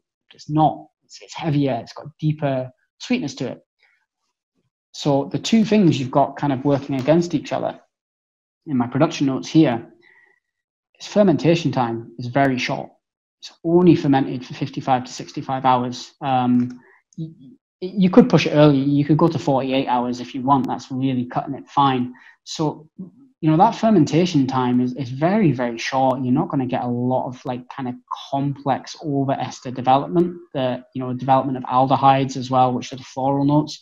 That all comes much later after the lag stage of fermentation. So, the yeast ferments the carbohydrate, the starch, the sugars from the wort in the first 48 hours. Then everything else is flavor development. It's these kind of combinations of esters and aldehydes. This distillery doesn't give the chance for that. If you were to put that through like kind of normal size stills, you'd probably get something quite like earthy and dry coming out of it. But my kind of hazard of guess is because of that, those giant stills, you're just getting a huge amount of copper contact. Then also it comes down to the spirit safe and the cut. You don't take 100% of the distillate. You might only take 15, 20% of that final spirit distillate. The earlier you cut, the lighter, the sweeter, the fruitier the spirit. If you cut later, it's going to be less fruity and more kind of earthy and dry and nutty. And you can tell that they've cut early because of the ABV. The ABV of the new make is 70%, which is quite high. It's not as the highest in Scotland's Auchentoshan, which is 78. They achieved that from having triple distillation. This is still quite high, though. It could be 67, it could be 66, 68 maybe. But this shows that they've cut very, very early. It's a clue in the production. They've cut early in the distillation, so that's how they're achieving some really lovely fruity notes, even though it's not there in the fermentation. Or they've managed to concentrate it more by cutting that little bit early and capturing the higher alcohols and the brighter esters. So, I've not even tasted this yet. I did back in the day, but I kind of already know what to expect. For me, Glenrothes is all about red berries. It's not there in the new make, but once you mature, the bulk of Glenrothes is matured in sherry casks. So it could be a sherry butt or a sherry hogshead. This is a hogshead, and given its paleness, again, we're talking about refill. So this is likely a third fill, sherry hogshead. Doubt it's a second. It's certainly not a first fill. First fill, we would maybe start to lose, especially at that age, we'd lose spirit character. It just become overwhelmed. But again, because this is a refill, we still get to understand the beauty of the craft that's gone into that spirit, while also seeing the wood influence come in. So yeah, red berry, strawberry, and then I get geranol. Geranol is a terpene that is associated with flowers, specifically rose. So, you can actually concentrate that and make like rose water flavoring for Turkish Delight, but it's naturally occurring in whiskey, in certain whiskies, and you can really pick it up on there. It's this lovely kind of floral, red berry, rose kind of aroma. And then we get some lovely tannin interaction here. So we're getting kind of vanilla and chocolate coming in. So I remember when we did the tasting panel for this, we're like, roses, chocolate, strawberries. So it's a Valentine's whiskey. So that's how it ended up with the My Lovely Valentine name for it. But yeah, Glenrothes is it's a Speyside on steroids. It's red berry, just so intense. It's absolutely lovely stuff. They've gone through a little bit of a rebranding on their commercial releases, and I've not had a chance to try many of them yet. They used to be a proponent of vintages, no age statements, just vintages, but they've given up on that and gone for the age statements. So I'll definitely have to try those when the world opens back up again. I'll mail order them maybe. But yeah, beautiful stuff. Anything else to quickly talk about there on Glenrothes? Oh yeah, I forgot to tell you the etymologies of the whiskies. There's so much to talk about, but not enough time. But yeah, you can see there that Glenrothes, basically it means ring fort. So it's the good fort. So at some point up there was some kind of fortification, and the name kind of evolved from that. So yeah, that's Glenrothes. Clynelish means the sloped garden in Old Gaelic. Secret Island Distillery just means Secret Island Distillery. The Bladnoch, that was the name of a local river, Bladnoch River. Linkwood, again, it's named after the Linkwood estate, the house that's on the same site. And I'll make sure I name the etymologies of the other whiskies as we go on.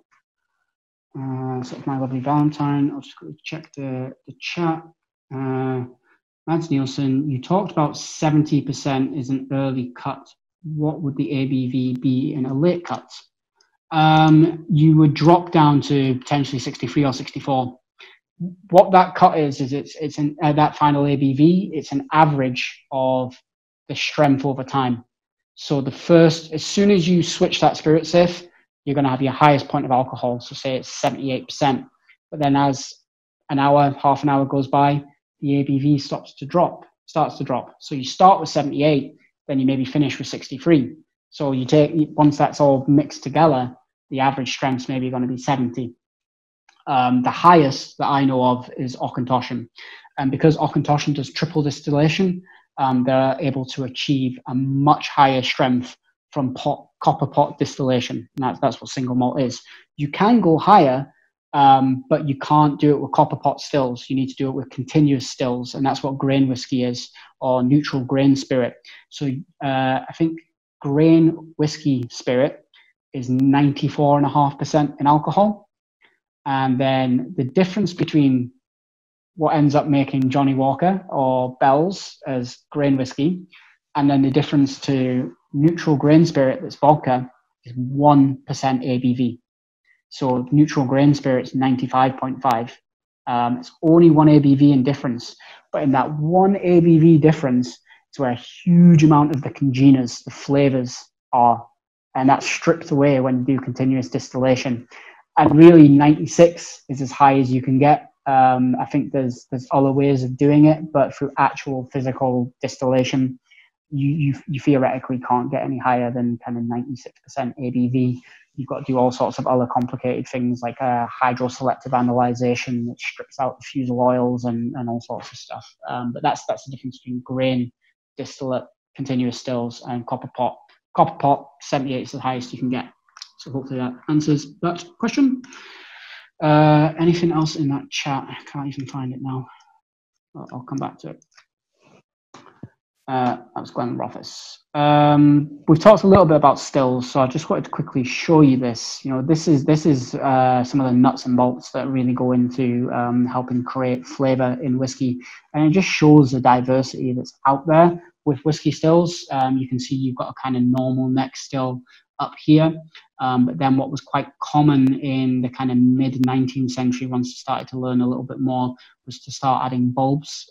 Some call it an onion ball, some call it a reflux bulb, into the stills. And what they're basically doing is it's creating reflux. Reflux means when alcohol vapor condenses back down to the liquid. So that means it's got to evaporate again. It gets more copper contact again. So we get lighter, delicate, crisper spirit. So that's what those reflux bulbs are for. And you can see them in all sorts of weird, wacky iterations. The Glen Grant one has this kind of weirder square bulb. Glenmorangie has a tiny one because it's got really tall stills, so it's still got a little bit there. Glen Grant has this kind of angular shaped one, and then Pulteney is just utterly bizarre. It doesn't even have a neck. The whole thing is just a bulb, so you're getting a huge amount of reflux, but then it's a flat top. So again, the spirit can't go anywhere but the neck. So even though you're getting light reflux, it's taking everything. So that's where you end up in Pulteney with this odd juxtaposition of sweet like delicate and oily because of those spirit shapes. Bunnahabhain, which we'll have later on, you see it's got that really big fat still where there's almost no reflux going on. So you're going to get these kind of oily, sulfury elements to it. So yes, still shape is so important in creating these characters and flavour. And then that's not even getting into how the spirit's condensed, shell and tube condenser, worm tub, or the cut points in the spirit safe. This is where a huge amount of the development of the flavour and style comes from, is the distillation. Oh yeah, and that's a quick thing I wanted to show you. So there's actually 10 different things that influence the flavour of a spirit style based off of the still. So first is obviously the shape, which we just talked about. Second is the height. So you can have really short, dumpy stills like Bunnahabhain or I suppose Edridour being a small still. That's quite a good example. Or you can have big, tall stills like Glenmorangie. And it's not just about the reflux. It's just got a longer time for the vapour to rise. So there's more chance of it cooling and condensing back down. And then you get that extra reflux. Line arm angle, we've talked a little bit about, and I'll mention it on some of the other distilleries. So the line arm is angled up. Those vapours have to fight, and they might recondense before they reach the end. So you get that reflux. More common is the straight line arm, or then you can have the fuller line arm, which was like Bladnoch, and that's just going to capture everything. Doesn't matter, you know, if the vapour condenses here, it's still going to fall into the condenser, whereas on the still with the line arm angled up, if it condenses there, it's going to fall back down into the still. So that angle is very, very important. Rate of distillation, that's down to two things: temperature and speed. Things like you know, some distilleries that may be under a lot of pressure, they would have the coils in the still already heated, and then they would add the wash or into the stills, and you get this immediate vaporization. Some theorize that some of the Bowmores from the 80s referred to as having a very strong lavender flavor. Some unruly people call it French horse perfume. Some people theorize that they were speeding up the stills, and that was one of the reasons why they got that really kind of intense floral soapy note. But I've never had a confirmation from Jim McEwen on that. Yeah, so that's rate of speed and temperature. Polish, which is quite unusual. One of the mentions we get, hopefully people know, Wemyss Malts is the owner of Kingsbarns Distillery. That's a Kingsbarns single cask there. You know, that distillery has only been around since 2014, so they're expecting beautiful, shiny, lacquered stills. But when you go in, the stills are dull, they're stained, they've got handprints. You know, they're kind of like the picture down, and not as bad as that, but they're not this clean shininess. You only achieve that by lacquering the stills. It's not just polishing them, it's actually applying a lacquer. And what the lacquer does is it retains heat. And if you're retaining heat, then there's less chance of condensing the vapor, there's less chance of reflux. So actually, the more efficient stills, if you had the same still, same shape, size, same cut points, if one was lacquered and one was unlacquered, the unlacquered would have more reflux and would give you a lighter spirit. So the decision was made at Kingsbarns not to lacquer the still. So it's ugly, but efficient. That's the difference. It's not always about looks. Then what else do we have here? Purifier in the line arm. It's not common. Distilleries like Ardbeg have a purifier, and what you see is this extra pipe.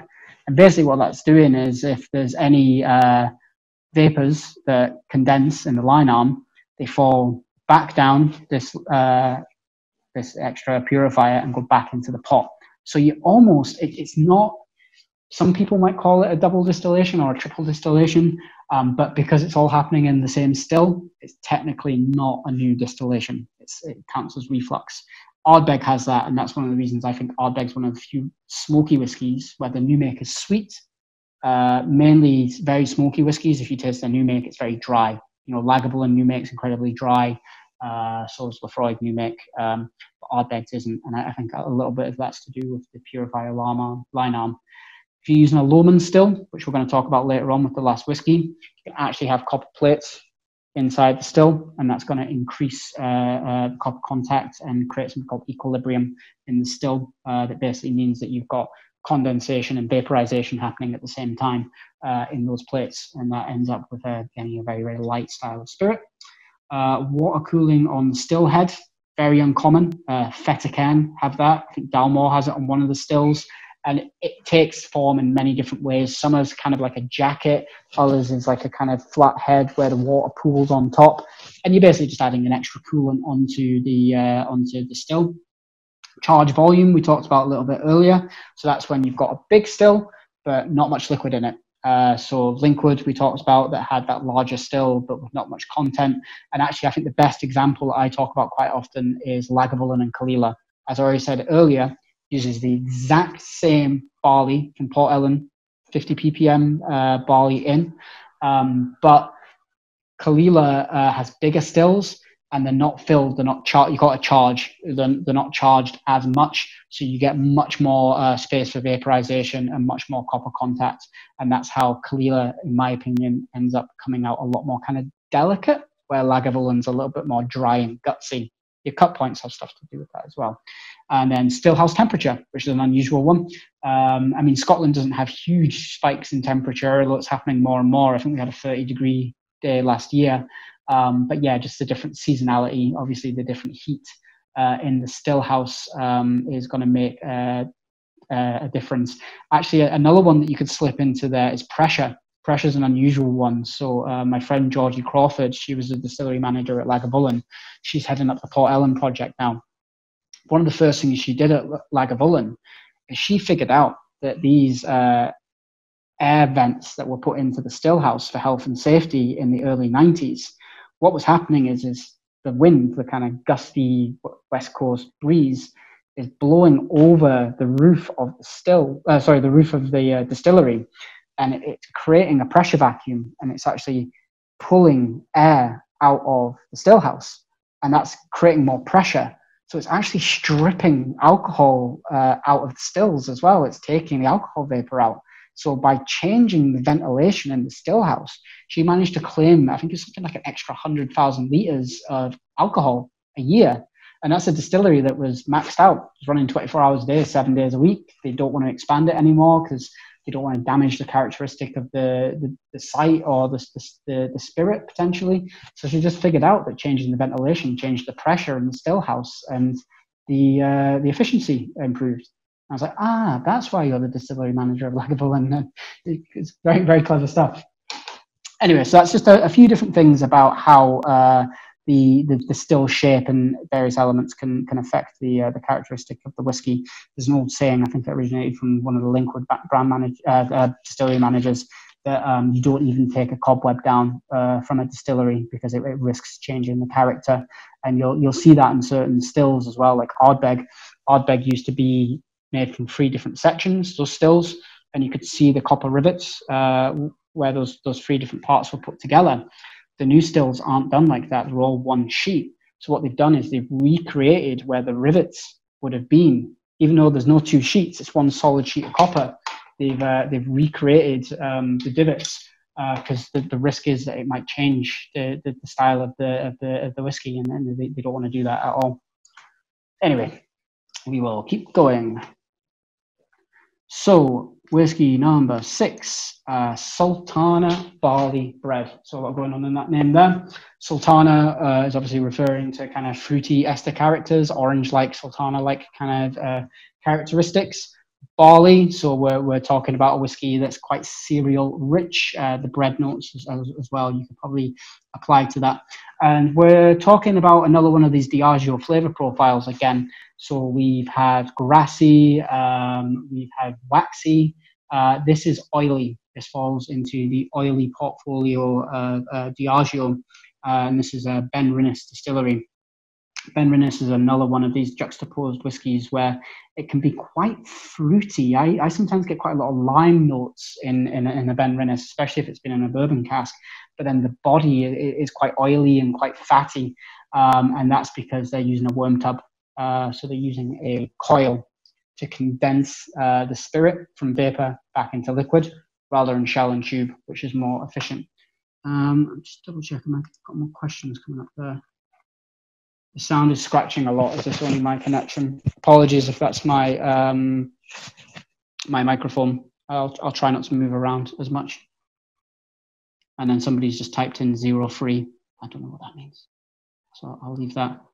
I would combine Valentine with brownie and Bacilli ice cream. I think it would go amazing together.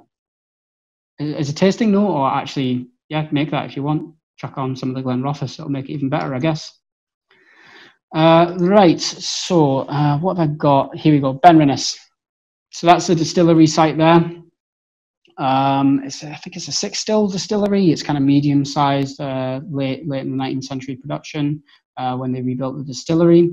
And this diagram here on the right, that shows you what a worm tub is. So there's a pot still, and then you can see this coil. Traditionally, it would have been in a big wooden tun. Tun's just a different word for a barrel, a larger barrel. And even if you go right back to early distillation, if you look at Prohibition era distillation in America, it's quite common to see this barrel with the coil. It was just the simplest form of engineering to make something that was going to condense spirit back in, condensed vapor back into spirit. And you fill it with water, and depending on the temperature of the water, you can change the characteristic of the whiskey as well. So if that water was a little bit warmer, it wouldn't be too efficient. So you would end up with more sulfury flavors, i.e. a distillery like Craigellachie. Benrinnes runs the water very cold, so it's very efficient. It's very good at getting that liquid getting the vapor back into a state of liquid. It doesn't actually have a coil like this. It's quite hard to find a picture, but you can see in the distillery here, there's this weird kind of rectangle at the back that looks a little bit like a storage unit. And if you actually look above, you can see this is the water pipe, and somewhere submerged underneath is the actual condensing pipe. So rather than it being in a barrel, it's in a kind of long trough. I think Glenkinchie has the same as well. And this is basically what's left of the worm tub style of production that every distillery would have had 200 years ago. It's this kind of more engineered rectangular form. Although Ardnahoe on Islay that I mentioned, they've gone back to the kind of beautiful old ton barrels for their condensing. But yeah, that's you can see the condensers outside. That's done for efficiency. You know, why spend loads on chilling the water when you just let the good old Scotch climate do that for you? Although they'd be buggered if they get a 30-degree day again, like last year. But yeah, that's essentially what's really helping create what we refer to as a meaty or oily characteristic in the whiskey. I'll just give it a wee try. And your best test for this, again, is to look at the body. So don't dilute it, straight into the glass.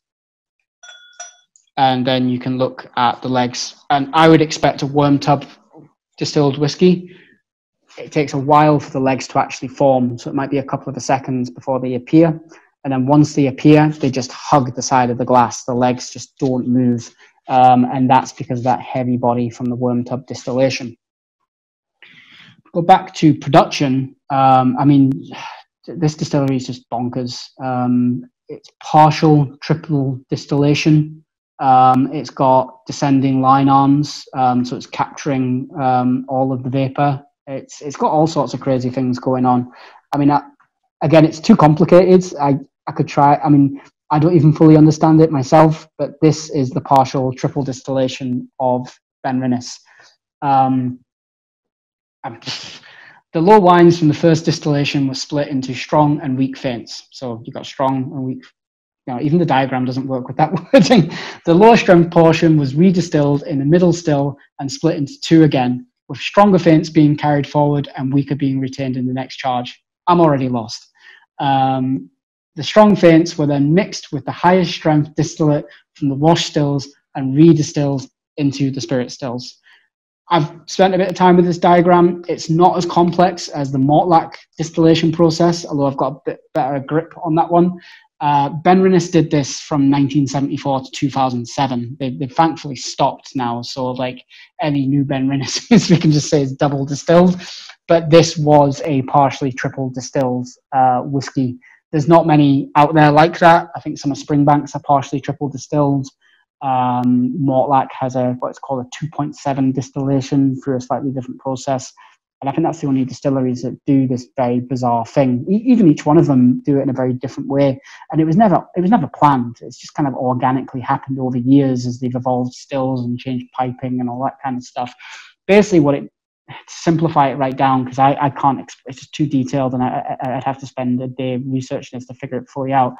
What they're doing is when you distill, you cut, so you've got wastage, you've got the foreshots, the wastage before you cut, and then you've got the feints, the wastage after you cut.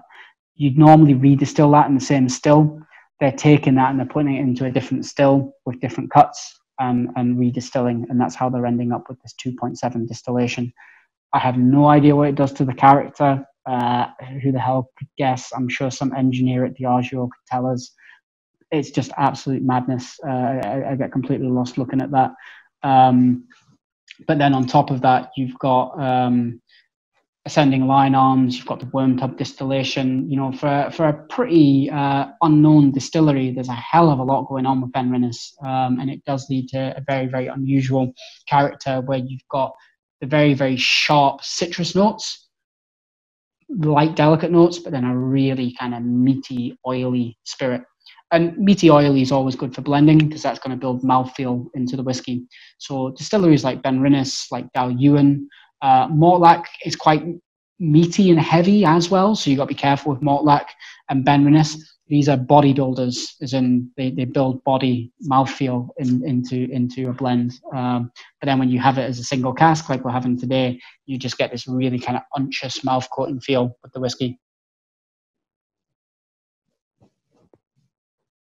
Yeah, just covers and coats the tongue.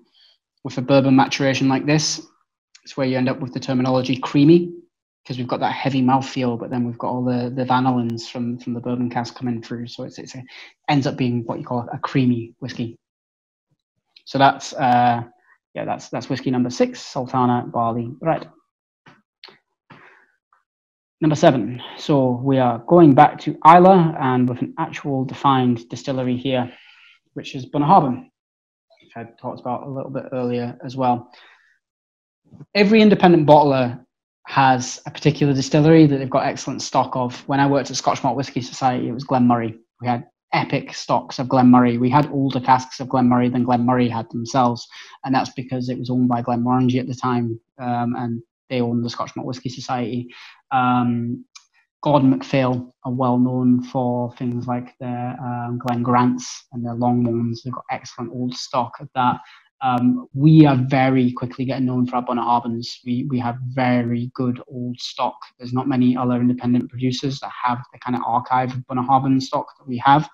And like I mentioned earlier, through the kind of variation in its history, each one's very, very different. You know, you can have sister casks that were filled on the same day, and 163% still cash strength at 25 years old, and it's almost black. And then the other one's much, much milder. And again, it just comes down to those different cask types. The cool thing with our Bunnahabhains is almost all of them, when I've looked at the stock sheet, it's a bit of a pain in the arse, that they were actually all matured on Islay. So going right back to what I was talking about with dunnage, palletized and racked warehousing, our casks actually sat in this warehouse here, Bunnahabhain warehouse number 1. That's now been knocked down. I was at the distillery last year and they've knocked that down, and I think they're going to make it a visitors centre. So that maybe explains why we've suddenly got a lot of Bunnahabhains, because we didn't have the building anymore to store them. But it's quite cool to know that, you know, those casks were matured on site.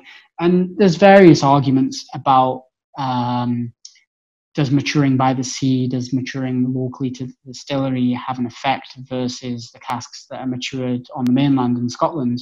Because that's quite common. You know, not a lot of Islay distilleries actually mature all of their stock by the distillery, or even on Islay. Kilchoman does, Bruichladdich does, but almost all of them, you know, it's more likely that those barrels are sat in the central belt of Scotland than they are by the coast. So there's always talk about what's the difference from the climate and the different warehousing that's affecting it. You need to have two samples that are definitely from those different origins. Lefroy talk about it, say that John Campbell, he can pick out the difference between a Lefroy that's been matured on the island versus a Lefroy that's been matured on the mainland. But I mean, he's surrounded by that stuff every day and can pick out all those amazing nuances, which is pretty impressive. I don't know. I don't know what the effect is if there's a big difference. Some again like to hazard a guess is that potentially where the saltiness comes in. But I mean, you can have this saltiness, but it's been matured on the mainland. So yeah, it's just, again, it's one of these lovely magic unknowns in Scotch. If it was all understandable and science or known science, then, you know, it would lose a little bit of its mystery and interest, I think. But yeah, so let's give this Bunnahabhain a try. This one's a sherry butt. I actually have a full bottle of this here. Again, this gives you a better example than the smaller bottle. You can see color-wise when we're not into big, heavy sherry notes. Like I said earlier, we're dealing with refill stock. We don't want just dumb fun here. You know, for a 1987 whiskey, I don't want it just to taste like treacle. I want spirit character. I want nuance. I want subtlety. And that's where you get these refill casks really shining through. I know that's a hard thing for some people because they love their big, heavy sherry, but I like subtlety. So, yeah. Let's give this a try. I mean, there's still sherry character. You get it right away on the nose. There's a deeper richness, a kind of demerara sugar. There's also a slight kind of rubberiness. I wouldn't say it's full heavy sulfur. There's a lot of writers out there that say that loads of sherry casks are tainted from sulfur treatment, but there's not that many in reality. And actually, if you understand about production in whiskey, sulfur occurs in fermentation. So a whiskey like Bunnahabhain, a whiskey like Craigellachie, a whiskey like Mortlach, they have high levels of sulfur compounds in their fermentation. Then they distill it and concentrate it. You get a different type of sulfur dioxide. I think that's what's coming from those cask treatments. But yeah, that's not what we're getting here at all. It's just more of a kind of meaty, earthy kind of characteristic coming through. And then we get the lovely kind of richer, sugary notes from the sherry cask. Cask strength bottling this one as well, 48.1%. So we can see that ABV over 30 odd years. I mean, this whiskey is 1 year younger than me. That ABV's come right down over those 30 odd years, just to make something that's a little bit more softer and rounder and not in your face. But I've seen another cask of Bunnahabhain the same as this, at 63%, which is absolutely amazing that it kept that strength, and then the cask was filled at like spirit safe strength rather than filled strength. So it's probably filled at 69% rather than 63.5, which is the most common in the whiskey industry. Yeah, you just stumble across these really unusual whiskies every once in a while. But yeah, Maritime's Memories, I mean, there's a reason I've got a bottle of this in my house, because I'm a big fan of this whiskey. It's just got a lovely mix of kind of subtle sherry, and then you've got the maltiness. There's almost like a sherbet note as well. I mean, it's livelier than the 30 years you would normally expect. And this goes back to what we were talking about earlier. You can't expect an exact flavor from an exact age. Each cask moves at its own pace, and this one still has some vibrancy in it that's really, really pleasant. Yeah, amazing stuff. It's so nice. And then there's this wisp of elusive smoke. It's not that it's peated; it's the cask. You sometimes, well, let's throw this out there again as well. Have you ever had somebody drink a whiskey, you know that the whiskey isn't peated? You know, maybe it's a light space, maybe it's a Speyside or a Highland, you know that it's not peated, and that, oh, I'm getting smoke on that. Have you ever had people come across that? Oh, yeah. Now, when I was an ignorant bartender in my first couple of years in the industry, I'd be like, no, it's not peated, you're not getting smoke at all. No, that's not possible. It is possible. And what it is the biomass of peat has some of the same organic matter as the biomass of oak casks. So when we talk about peat, you'll sometimes hear people say phenols. Phenol is a simplification. They're grouping together a lot of different compounds. Eugenol, glycol, creosol. These are different organic matters that give you everything from medicinal to wood smoke to a kind of more peppery kind of note, a piney kind of note. They exist in peat because peat is biomass. It's all plants that have decomposed over time. So, you know, of course that same matter is going to exist in oak. So then if you have a cask, casks have eugenol, have creosol, have glycol in them as well. If you char that cask, or if you've left it for maturation for 30, 40 years, then that stuff is going to present itself into the whiskey as well.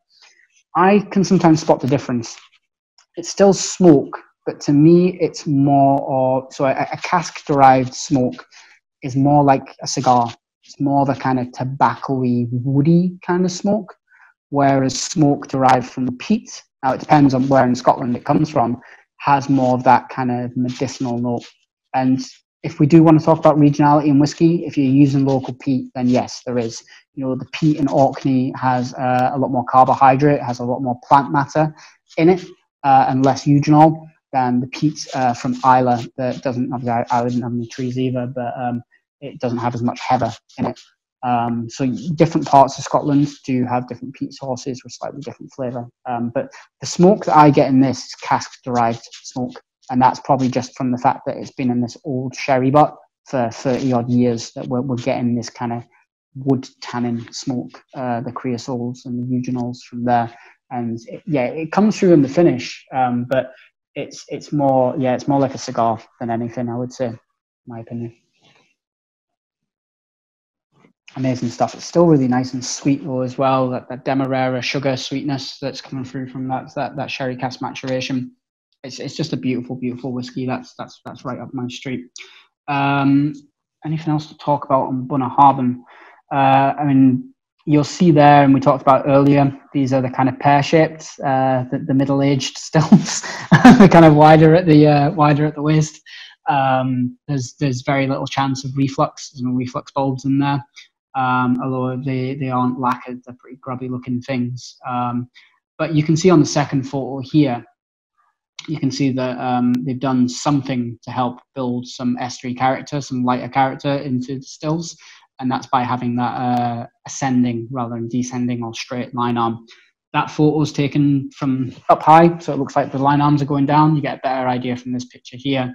The line arms are ascending slightly, so you are going to get a little bit of reflux happening and development of character. And obviously you've got shell and tube condensers, pretty big shell and tube condensers, so that's going to help give you some of the lighter style as well. So Bunna's got a bit of body to it, but it's not like a fatty oily whiskey. It still has a little bit of a prickle and life to it, even after 31 years in a cask. Yeah, wow, absolutely amazing stuff. Okay, I think I was going to go on a rant about water and whiskey at this point, but I'll maybe move past that because I know we've gone over time a little bit. I suppose one of the points I wanted to make, because I knew when we're starting to talk about Islas and Bunnahabhains, we'd start talking about salt and whiskey, which I mentioned a little bit there as well. Just because there's salty water or hard water, or Bunnahabhain, it pulls its water. God, I just forgot the name of the water source. If someone knows it, just chuck it in the chat. But they say that that's peaty water. Peaty water doesn't mean that you're going to end up with peaty whiskey. Peat flavored water, it doesn't taste like peat. It just tastes like mud. It's only the burning of the peat underneath the barley that's going to give you the phenol, the creosol, the glycol. Because the problem is, any mineralic content in the water is going to stay behind. Now, the mineralic content could help the fermentation. If any of you are beer brewers, you'd know this, the difference between soft water and hard water. Things like sodium, I've got there sodium, sulfates and chloride, they actually help accentuate flavors. I think it's sulfates help accentuate hop flavors in beer, where chloride kind of helps accentuate the malty cereal notes. So it could have a little bit of a play in the fermentation development, but those specific minerals aren't staying. Once it's distilled, they're left behind. So we don't get development of salts or smoke from the water. The main thing with water is it's got to be potable, it's got to be drinkable, it's got to be good quality, and you've got to have enough of it, because you're not just using it. We call it processed water. Process is you're actually using the water to make the thing that you're going to drink. But you have production water, so that's for cooling towers, for the boiler. You need much more water than just the output of the distillery into what you're going to drink. So most of the distilleries that are built around Scotland were built by good water sources, and you just had to make sure that there's a reason why there's not a lot of distilleries in cities during the Victorian era, because the water just would have been tainted and polluted and probably give you cholera. But then if you distill it, drink beer, then you're okay. But you want a good pure water, and that's why we ended up with a lot of distilleries out in Speyside and on the islands and the Highlands. Also, what they were doing were illegal, so you want to be far away from the law. So that's why we ended up with a lot of distilleries on islands back in the day. Anyway, so last whiskey, we got there. We're getting there. So this last one's a little bit unusual. I've really not loved distillery by some people. I think it's a very interesting distillery. If I go back right to the beginning of when I started doing tasting panels 10 years ago, I knew certain people in the industry that wouldn't touch Loch Lomond's distillery. They had heard all sorts of horror stories about its production, all sorts of weird stuff. It's all overblown. All it is, any controversy that comes from Loch Lomond, is the fact that they have these stills. They have Lomond stills. Loch Lomond's not named after the Lomond stills. It's named after Loch Lomond, the loch, which is also its water supply. So it's the only distillery that's named after its water supply, and the fact that it has stills named Lomond stills is, a bit going on there. These stills, they're not continuous stills. They're not what's used to make grain. They've still got the batch pot, so it's one batch that goes into them, but then it doesn't just have a standard neck.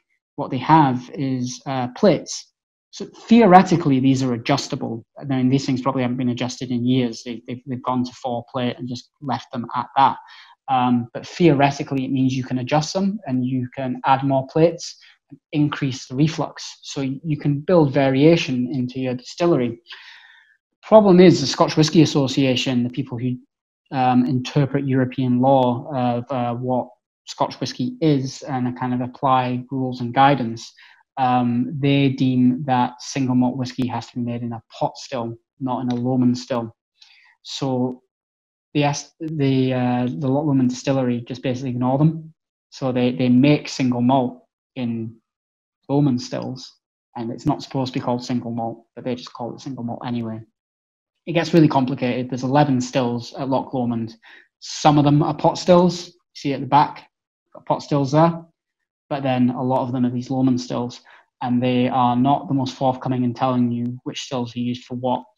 Croft and Gear, which we're drinking as our 8th dram, this almost certainly uses Lomond stills. There's only one of the different spirit styles at Loch Lomond that doesn't use Lomond stills, which is called Inchmuirin. Inchmuirin always uses just pot. So it's likely that this has been made in Lomond and pot stills, a combination of the two. This is also the most heavily peated of the spirit styles that are produced at Loch Lomond. So what they're doing with this is they're making it for blending. When you make a good blend, you want 5 to 10% smoky whiskey in there. It's not adding a huge amount of smoke. What it's doing is it's adding length to the whiskey. The longer the longer the flavors are going to stay in your mouth, and it's also kind of turning up the dial. It's going to amplify some of the other flavors that are there, because you've just got this punchy, peppery smoke coming through. It just lifts everything. So a good blender knows just to use a little bit of smoky whiskey. So that's why they were producing this at Loch Lomond for when they're making their kind of budget blends that go to Europe. But bottled as a single malt, bottled as a single cask, it's drinkable. It's nice. It's unusual. It's not the Isla smoke that we're used to. it's a different region of smoke. You know, we've got Highland Park with its kind of heavier, milder smoke. We've got the Islers with their medicinals, and then we've got something like Ardmore.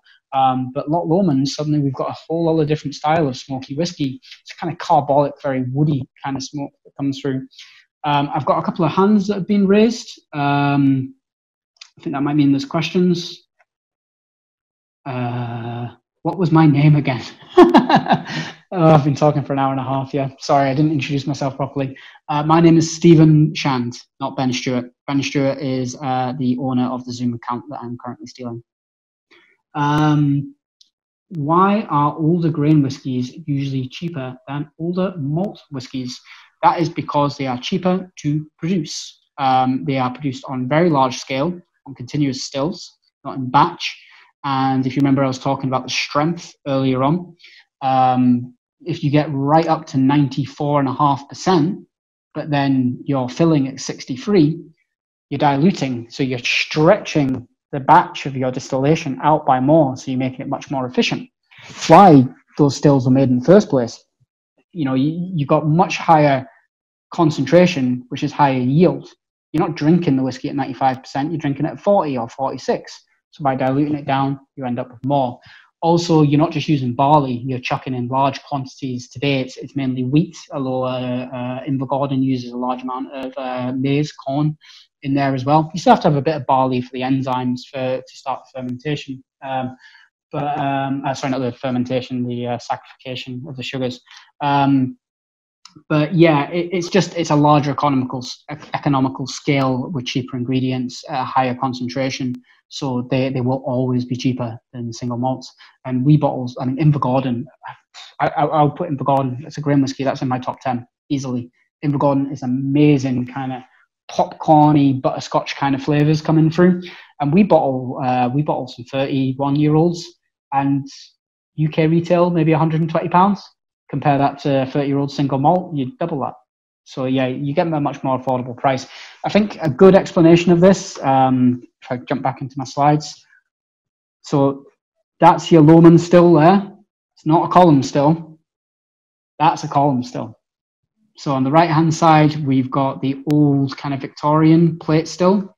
It's two parts. You call it an analyzer. So that part there is the analyzer. And then that's the rectifier. And these were first designed, if I talk about the Higgs and the Steins again, these kind of whiskey mafia, what they realized is not only are they getting a better concentration, is back in the 1820s and 1830s, the government taxed you every time you charged the still. So literally every time you switched it on, you had to pay a fee to the government. Where continuous still, you only switch it on once. So you only pay that fee once, and then you just keep it running for as long as you can, weeks, months. So you actually avoid costs, additional costs. So that's where people really fell in love with the continuous still. And that was, again, the Higgs and the Steins kind of outsmarting HMRC and their own rules and regulations. But then you just get that amazing yield. This picture here on the left, I mean, it's just unbelievable to look at. That's Girvan Distillery. That's on the southwest coast of Scotland. So that stuff that they're making there would end up in, God, my brain's drawn a blank. What on earth is that blend? Grant's whiskey. But actually, the 7 grain distilleries in Scotland, just like single malts, it's bought and sold. So Girvan, which is owned by William Grant's, that liquid will probably end up in Diageo's Johnny Walker and Bell's, in Bacardi's whiskies as well. It's kind of all bought and swapped and sold. But yeah, that's the big difference between grain production and pot distillation. And I mean, you just see that diagram, that picture. There's 5 different analyzers and rectifiers in there because they've got to do something called hydroselective analyzation, strip out the fusel oils. So it's a very, very complex process, but it's on a huge scale. So you just end up with a much cheaper liquid at the end of it. I think most of those stills are all just producing whiskey spirit. They could make neutral grain spirit for making gin and vodka, but the capacity is maxed out on whiskey. So actually most of the neutral grain spirit that we use to make Scottish or British gins and vodkas comes from France. Comes from like Calais and stuff like that. Got big grain distilleries there. Anyway, there any other questions there? I think I'll just keep going. The picture is wrong. That's too vague. I don't know which picture. There's probably a lot of pictures that are wrong. Anyway. Yeah, so Loch Lomond's, we've got 70-hour fermentation, so kind of medium fermentation times, very, very heavily peated, and this Lomond distilled kind of character. And then the peat source, I'm guessing it's coming from the Highlands, not from Islay. So we just get a very different kind of smoke character. This is our youngest whiskey of the 8 that we're trying. It's only 12 years old, so we've hopefully still got a good punchiness in that smoke. But we just thought it's a nice, unusual one because you're probably familiar with Islay peat, but maybe not as familiar with the Loch Lomond smoke. Yeah, it's very kind of woodsy, burnt, kind of barbecue-y kind of characteristic going on in that whiskey. Very enjoyable. Cool. So that is the 8 whiskies and a lot of other chat about various things. Thank you all for staying on and listening to me on your Friday night. Apologies that we took a little bit longer to get started. If you guys want to stick around, you're welcome to, and keep asking me some questions for a wee while. I'm happy to answer them. Otherwise, thank you very much for trying these. Hopefully, if you enjoy them, they are available. If you speak to the Whisky DK folks, they will be able to sort you out. There's some excellent whiskies here. Yep, they're not all sherry bombs, as somebody mentioned before. It's more about nuance and spirit style, and that's what interests me in our whiskies. Yeah. So what have we got here? Picture wrong. Ailsa Bay. Is that Ailsa Bay? I don't think that is Ailsa Bay. I'll need to double check that. Because Ailsa Bay is pot stills, is it not? Has it maybe got grain? I was pretty sure that was Girvan. I'll need to double check and see, but they definitely call them stills regardless, and they're definitely from the southwest of Scotland. Yeah. Thank you for your presentation. Fuck, I'm pissed. Told you not to drink all 8 of them at once, didn't I? But you're Danish. Right, wrong picture, mate.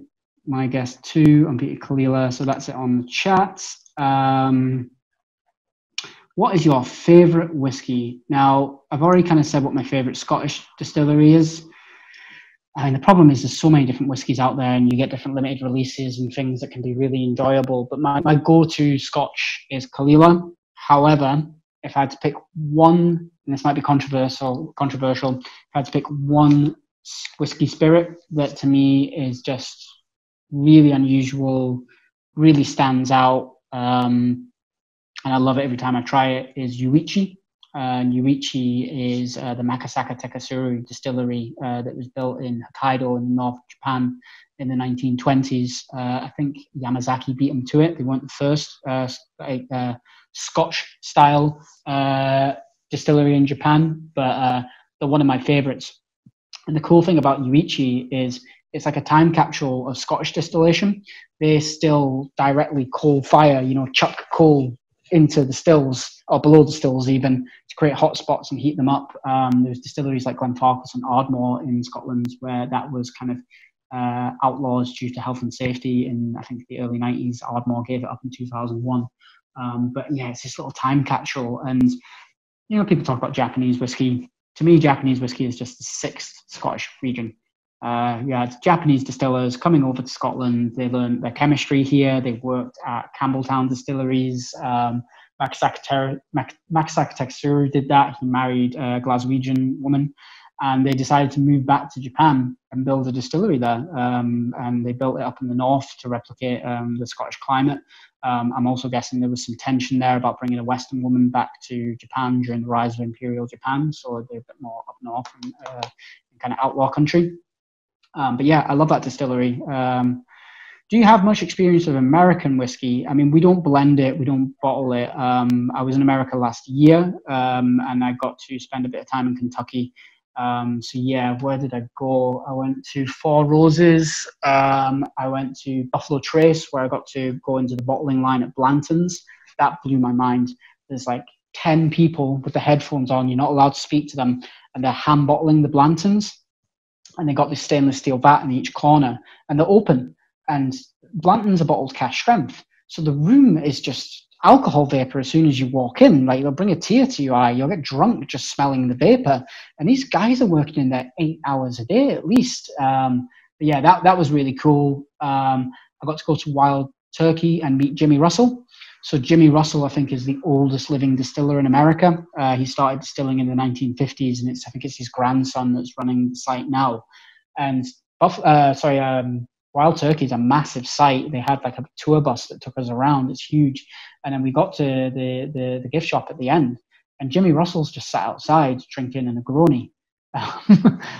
Maybe a Boulevardier, maybe it was a whiskey and Campari and vermouth. But yeah, he's just sat outside chilling, this like 80-year-old legendary distiller, and just got to sit outside and like pick his brains and chat to him for a while. He's retired, but he just likes hanging around the distillery and chatting to people who go and visit. So that was really cool. And I like some of the experimental distilleries in America. Balcones, I'm in the right mood. Their Blue Corn or their Brimstone, which isn't peated, it's smoked. They smoke the liquid. Yeah, really interesting stuff in the States. I don't limit myself to just one style. I work in Scotch. I still think Scotch is the gold standard, but whiskey is international. I've not tried any Danish whiskey yet. I know you guys have got a few distilleries. My family is Swedish, actually, so it might be controversial. Yeah, I've had a few different Swedish whiskies that I thought were very interesting as well. But yeah, so which one of these is your personal favorite? Ooh, that is a good question. So the ones I would put on top, the Bladnoch's good, the Kleinleash is good, and the Maritime Memories. So that's my top three. It's going to have to be the Bladnoch, because that rancio influence, that really unusual, overripe kind of lychee flavor. It reminds me of German wine, or Alsace wine in France, like the Gewürztraminer. It's got that kind of almost petrolic, exotic fruit kind of aroma to it. It's a really, really lovely stuff. So yeah, I would say my favorite is Coconut Raspberry Snowball from Bladnoch. What I'll try and do, I made these earlier, but as you can obviously tell, the technology side of this has not been great today. I did make some polls. Let's see if I can get this to work. Which was your favorite whiskey launch poll? So hopefully there's a poll that you can fill out now, and you guys get to vote on which of these 8 you found to be your favorite. Yes, it's working. People are voting. Maritime Memories, Isle of Porridge, interesting. Got one other person who likes the Bladnoch. See, I actually kept, the Bladnoch's been kept in the glass, where all the others got chucked into my, what we call overflow vessel in blending. Maritime Memories, the Kleinleash is up there as well. Looks, I mean, 8 out of 21 people have voted, so it's not a high turnout, but yeah, the Maritime's Memories looks like it's working well. Right, I've had a few people raise hands. I don't know if that means there's questions. Have you tried any Danish whiskey? I haven't yet. If you've got any recommendations, do let me know. Last time, I've been to Denmark 3 times, but I haven't been in like 4 or 5 years now. So there's probably been some stuff that's innovated and come out since the last time I've been in Denmark. But yeah, let me know. Fairy Locken. Is that the name of a distillery? Sounds like a bar lady in a kind of Highland pub. Fairy Locken. I'll check that out. Hopefully that is actually a distillery. I don't want to get into trouble Googling random things. Fairy Locken makes excellent whiskey. Def, give it a try. What is your favorite whiskey? That's whiskey with an E. So that's throwing me right off. Whiskey without an E is Scotch. Whiskey with an E is Irish or American. Let's go Irish. Cooley.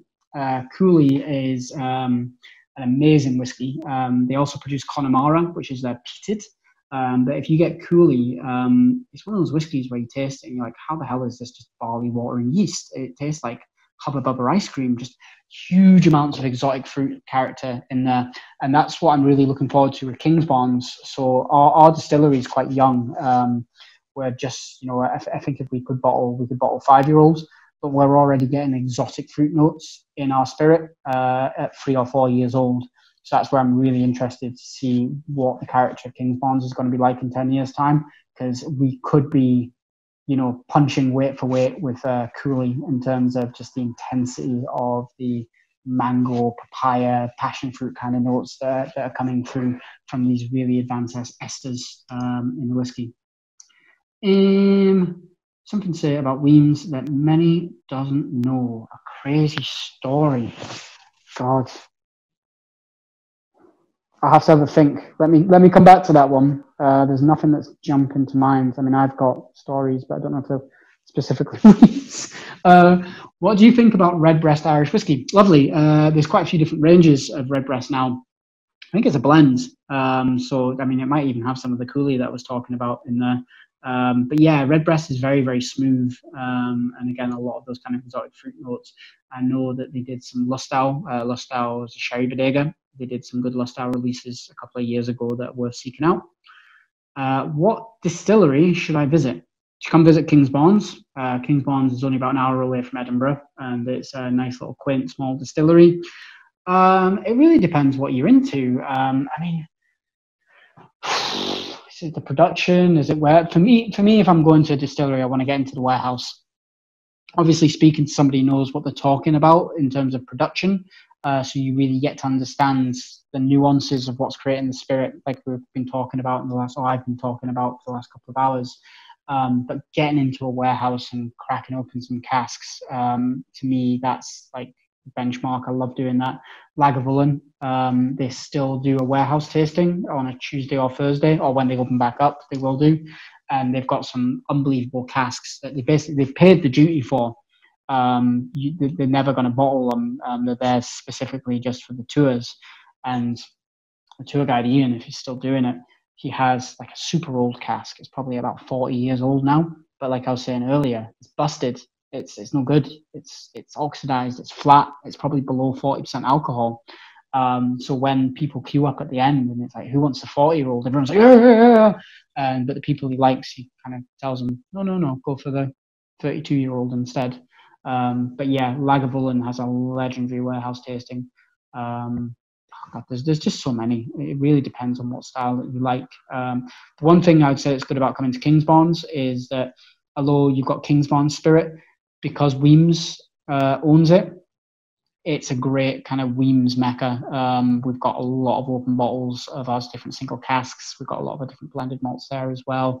We have another gin cottage. So if you wanted to spend the first half of the day with whiskey, you can, and then the second half of the day you can go learn about gin. You can actually go distill your own bottle of gin as well. So that's well worth checking out. There's lots of new distilleries popping up. Holyrood in Edinburgh, which is a new site, which is very, very interesting.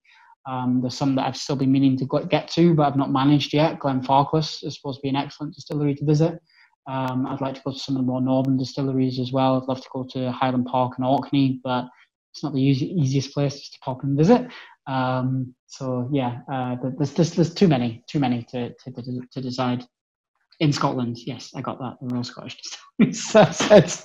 What is the most expensive bottle you have tasted and that you truly liked? Well, that's two different questions. I think the most expensive whiskey I've tried is Macallan M, and it was a kind of under the table illegal sample, so I didn't pay for it. But I think that bottle was quite an expensive bottle when it came out. Yeah, it was okay. It was nice. It's Cherry Cask Macallan. Okay. I don't think I'd pay for the full bottle. Someone will. Yeah, it was nice stuff. Most expensive I've truly liked. Oh, I mean, again, I could go back to Smoky Nectar, because that's, it's not in the thousands. I think it's like a £350 bottle, 35 years old. It's quite a hefty budget for myself, but I really, really enjoyed that older Kalila. Beautiful stuff. Unfortunately, I don't get to try vast amount of older, expensive whiskey. But to be honest, someone gave me £2,000 to spend on whiskey, I wouldn't buy a £2,000 bottle. I would buy 10, 15, 100, £200 bottles. I think there's more variety, there's more interest in whiskey that's not 40 years old. So I think it's far more interest and variety and flavour in whiskey from 5 to 15 years old. That's what I would do with the money. What is your favourite whiskey? Somebody just keeps asking this question. I'll say again, Kalila.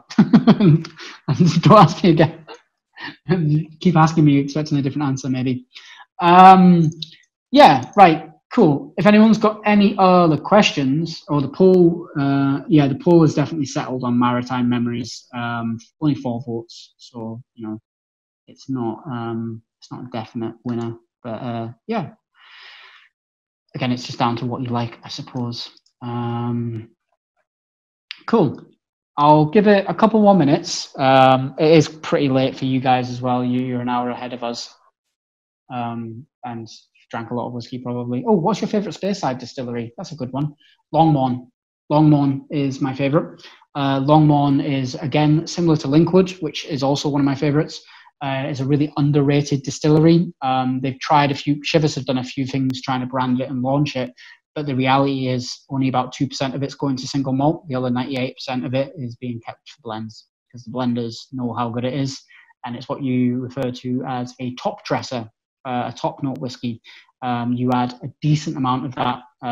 It's probably the largest quantity of single malt in the blend because it's just so excellent. Longmorn, I describe it as brandy-like. You know, there's not one definable. You know, it's not like, oh, there's pear or there's lots of vanilla. It's very harmonized and rounded and brandy-like. Yeah, I really enjoy Longmorn. I would definitely seek that out. They've got official releases, but most independent bottlers will get hold of Longmorn, and there's a nice variety in the cask types, from refills to first fill bourbons to some unbelievable sherry casks as well. So I would definitely seek that distillery out if you have not tried it before. Lomond, like Loch Lomond, right? Yes. So Loch Lomond is named after Loch Lomond, the loch. It's where it gets its water source from, so it's built nearby it. But then also, coincidentally, it has Lomond stills, which, although it's the same name, they don't bear any relation.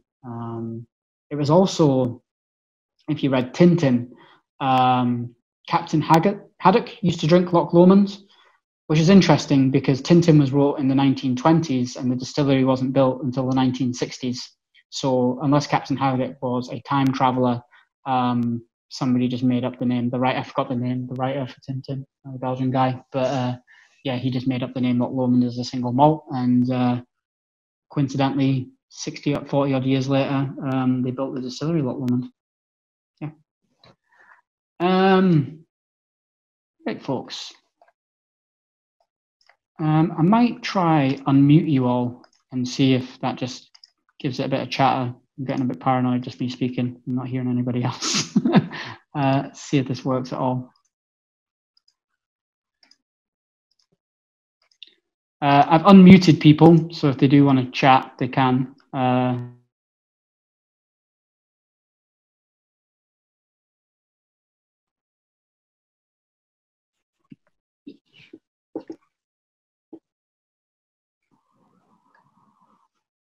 Nope, I think that's it. Well, tell you what, guys, what I'll do, can I write in here? I'm going to write my email address. So if anyone does have any other questions, be it about Wemyss Malts, about Kingsbarns Distillery, about production, about blending, just about whiskey in general, give me a shout. Just drop me a line, stephen@wemyssmalts.com. Try to chuck it into the Q&A. It's not turned up. Interesting. Having all sorts of tech problems today. Yeah, Stephen with a V @wemyssmalts.com, or you can find me on Facebook as well. I've got a company Facebook, so just please feel free to add me on there. I think some of you have already. Yeah, and if you just got any questions, I might not be able to answer them like right that second, but within a day or two, I can get back to you and answer them if you like. I hope you found this informative, not too boring. It is a little bit more of an advanced tasting than a kind of introductory tasting, but I think rightly so when we're trying some really, really exquisite older single cask whiskies. I did focus a little bit more on the production rather than just my interpretation, because at the end of the day, everybody can interpret whiskey in their own way. I think it's interesting to learn about the production and where these flavors actually come from. But yeah, I'll just have a quick check if there's any other Q&A questions. No, seems to be it. So, oh, I've got raised hands. I don't know if that's questions or just saying hi or bye. But yeah, I think we'll give it call it quits at this. Thank you very much, everybody, for joining the tasting, and hope you enjoyed the whiskies, or will enjoy the whiskies if you haven't tried them already. And like I said, definitely give the guys at Whisky DK a shout if you're interested in any of these single casks. We have other products out there as well, other single cask whiskies, blended malt. We'll probably do a blended malt tasting at some point. And there's King's Bonds. And yeah, I hope once all the craziness is over that I could get back over to Denmark. I love going to Denmark, go to Vejle, go to Copenhagen, and hopefully get to do some tastings over there in person. They get a little bit more fun. Whiskey gets splashed around. But yeah, thank you very much, everybody. And like I said, give me a shout on email or Facebook if you've got any other questions. But yeah, thanks a lot. Thank you. Yeah, thanks. Yes, was that you, Lisa?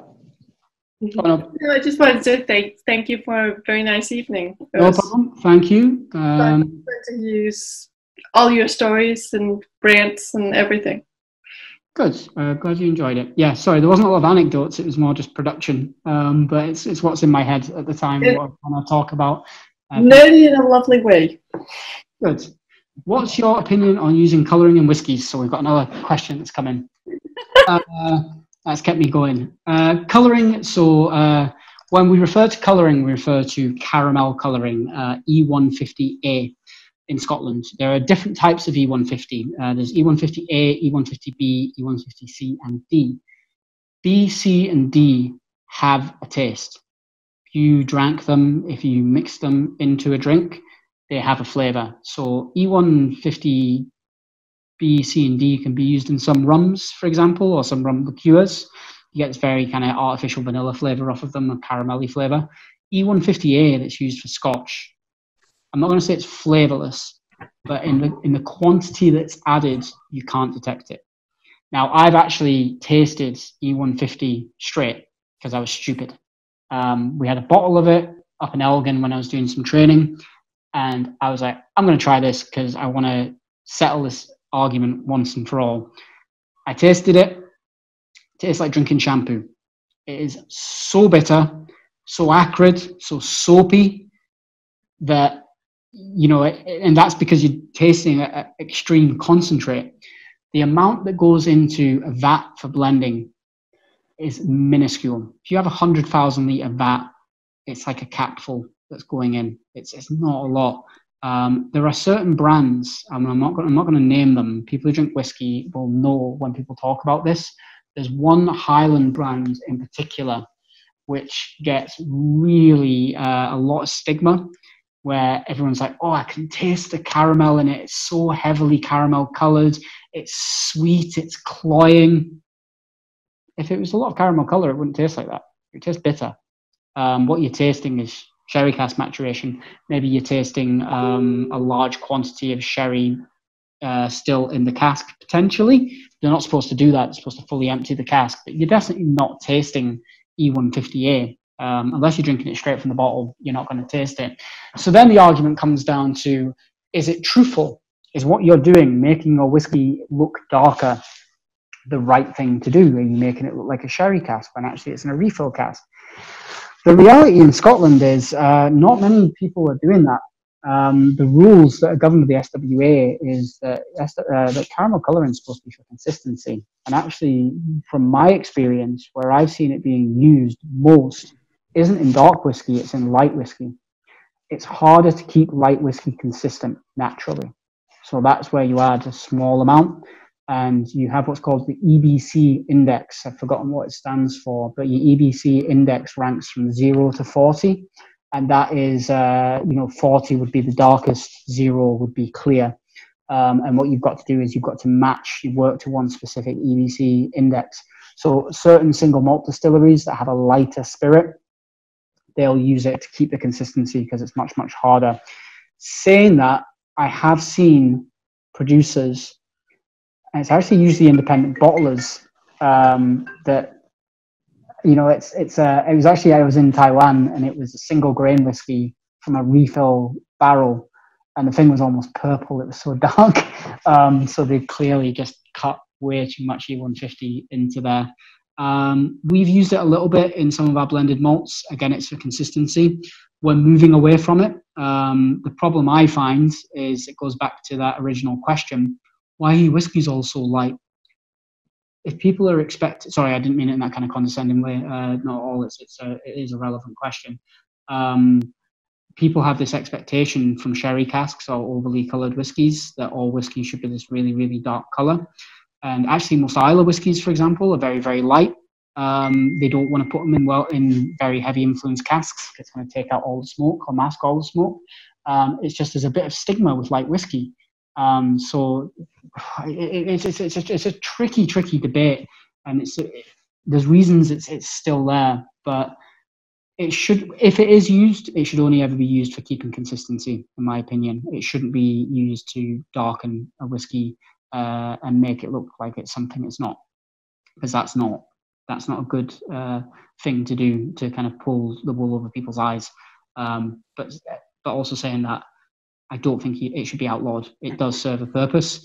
I assume most of the people that are sat on a single cask whiskey tasting have a level of understanding and expertise.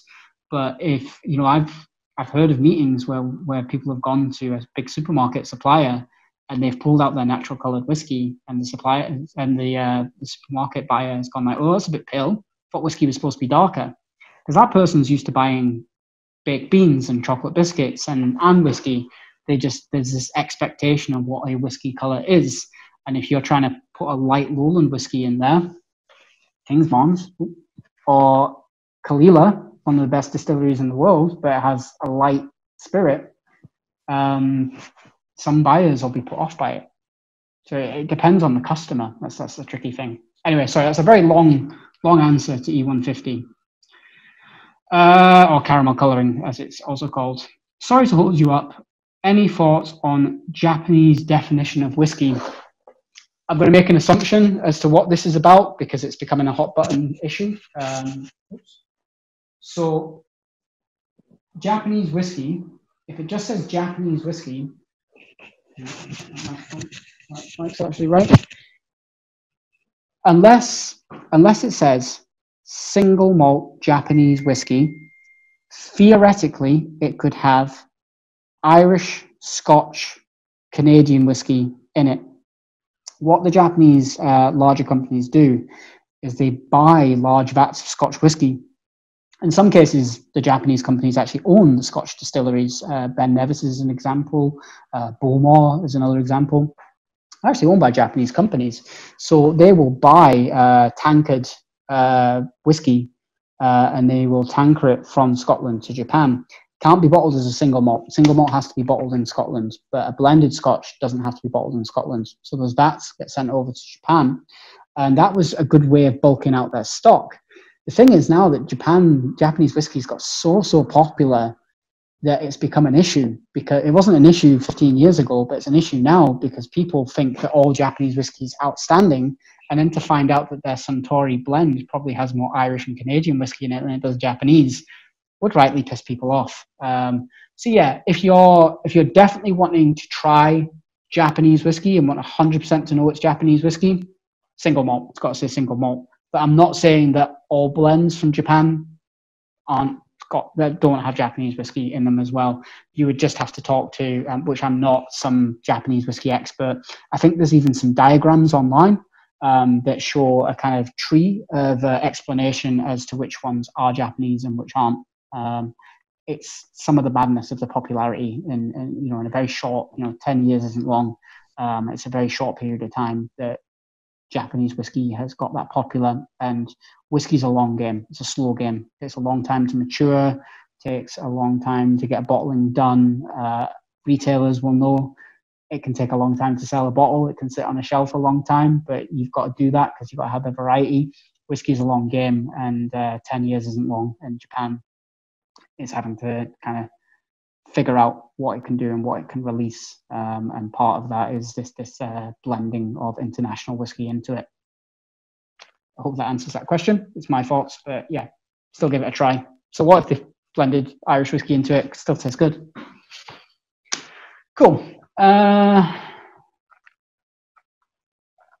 don't know if there's any other questions. I feel like the longer I stay, the more that's gonna. So what time do we bail? No, guys, I think we'll call it a quits at that. Thank you all for staying on. If you do have any other questions, just get hold of me on Facebook, Stephen Shand, so Stephen with a V, last name Shand, or you can email stephen@wemyssmalts.com. Other than that, hopefully later this year, some point next year, I'd love to come over and we'll do some proper tastings. Not that this wasn't proper tasting.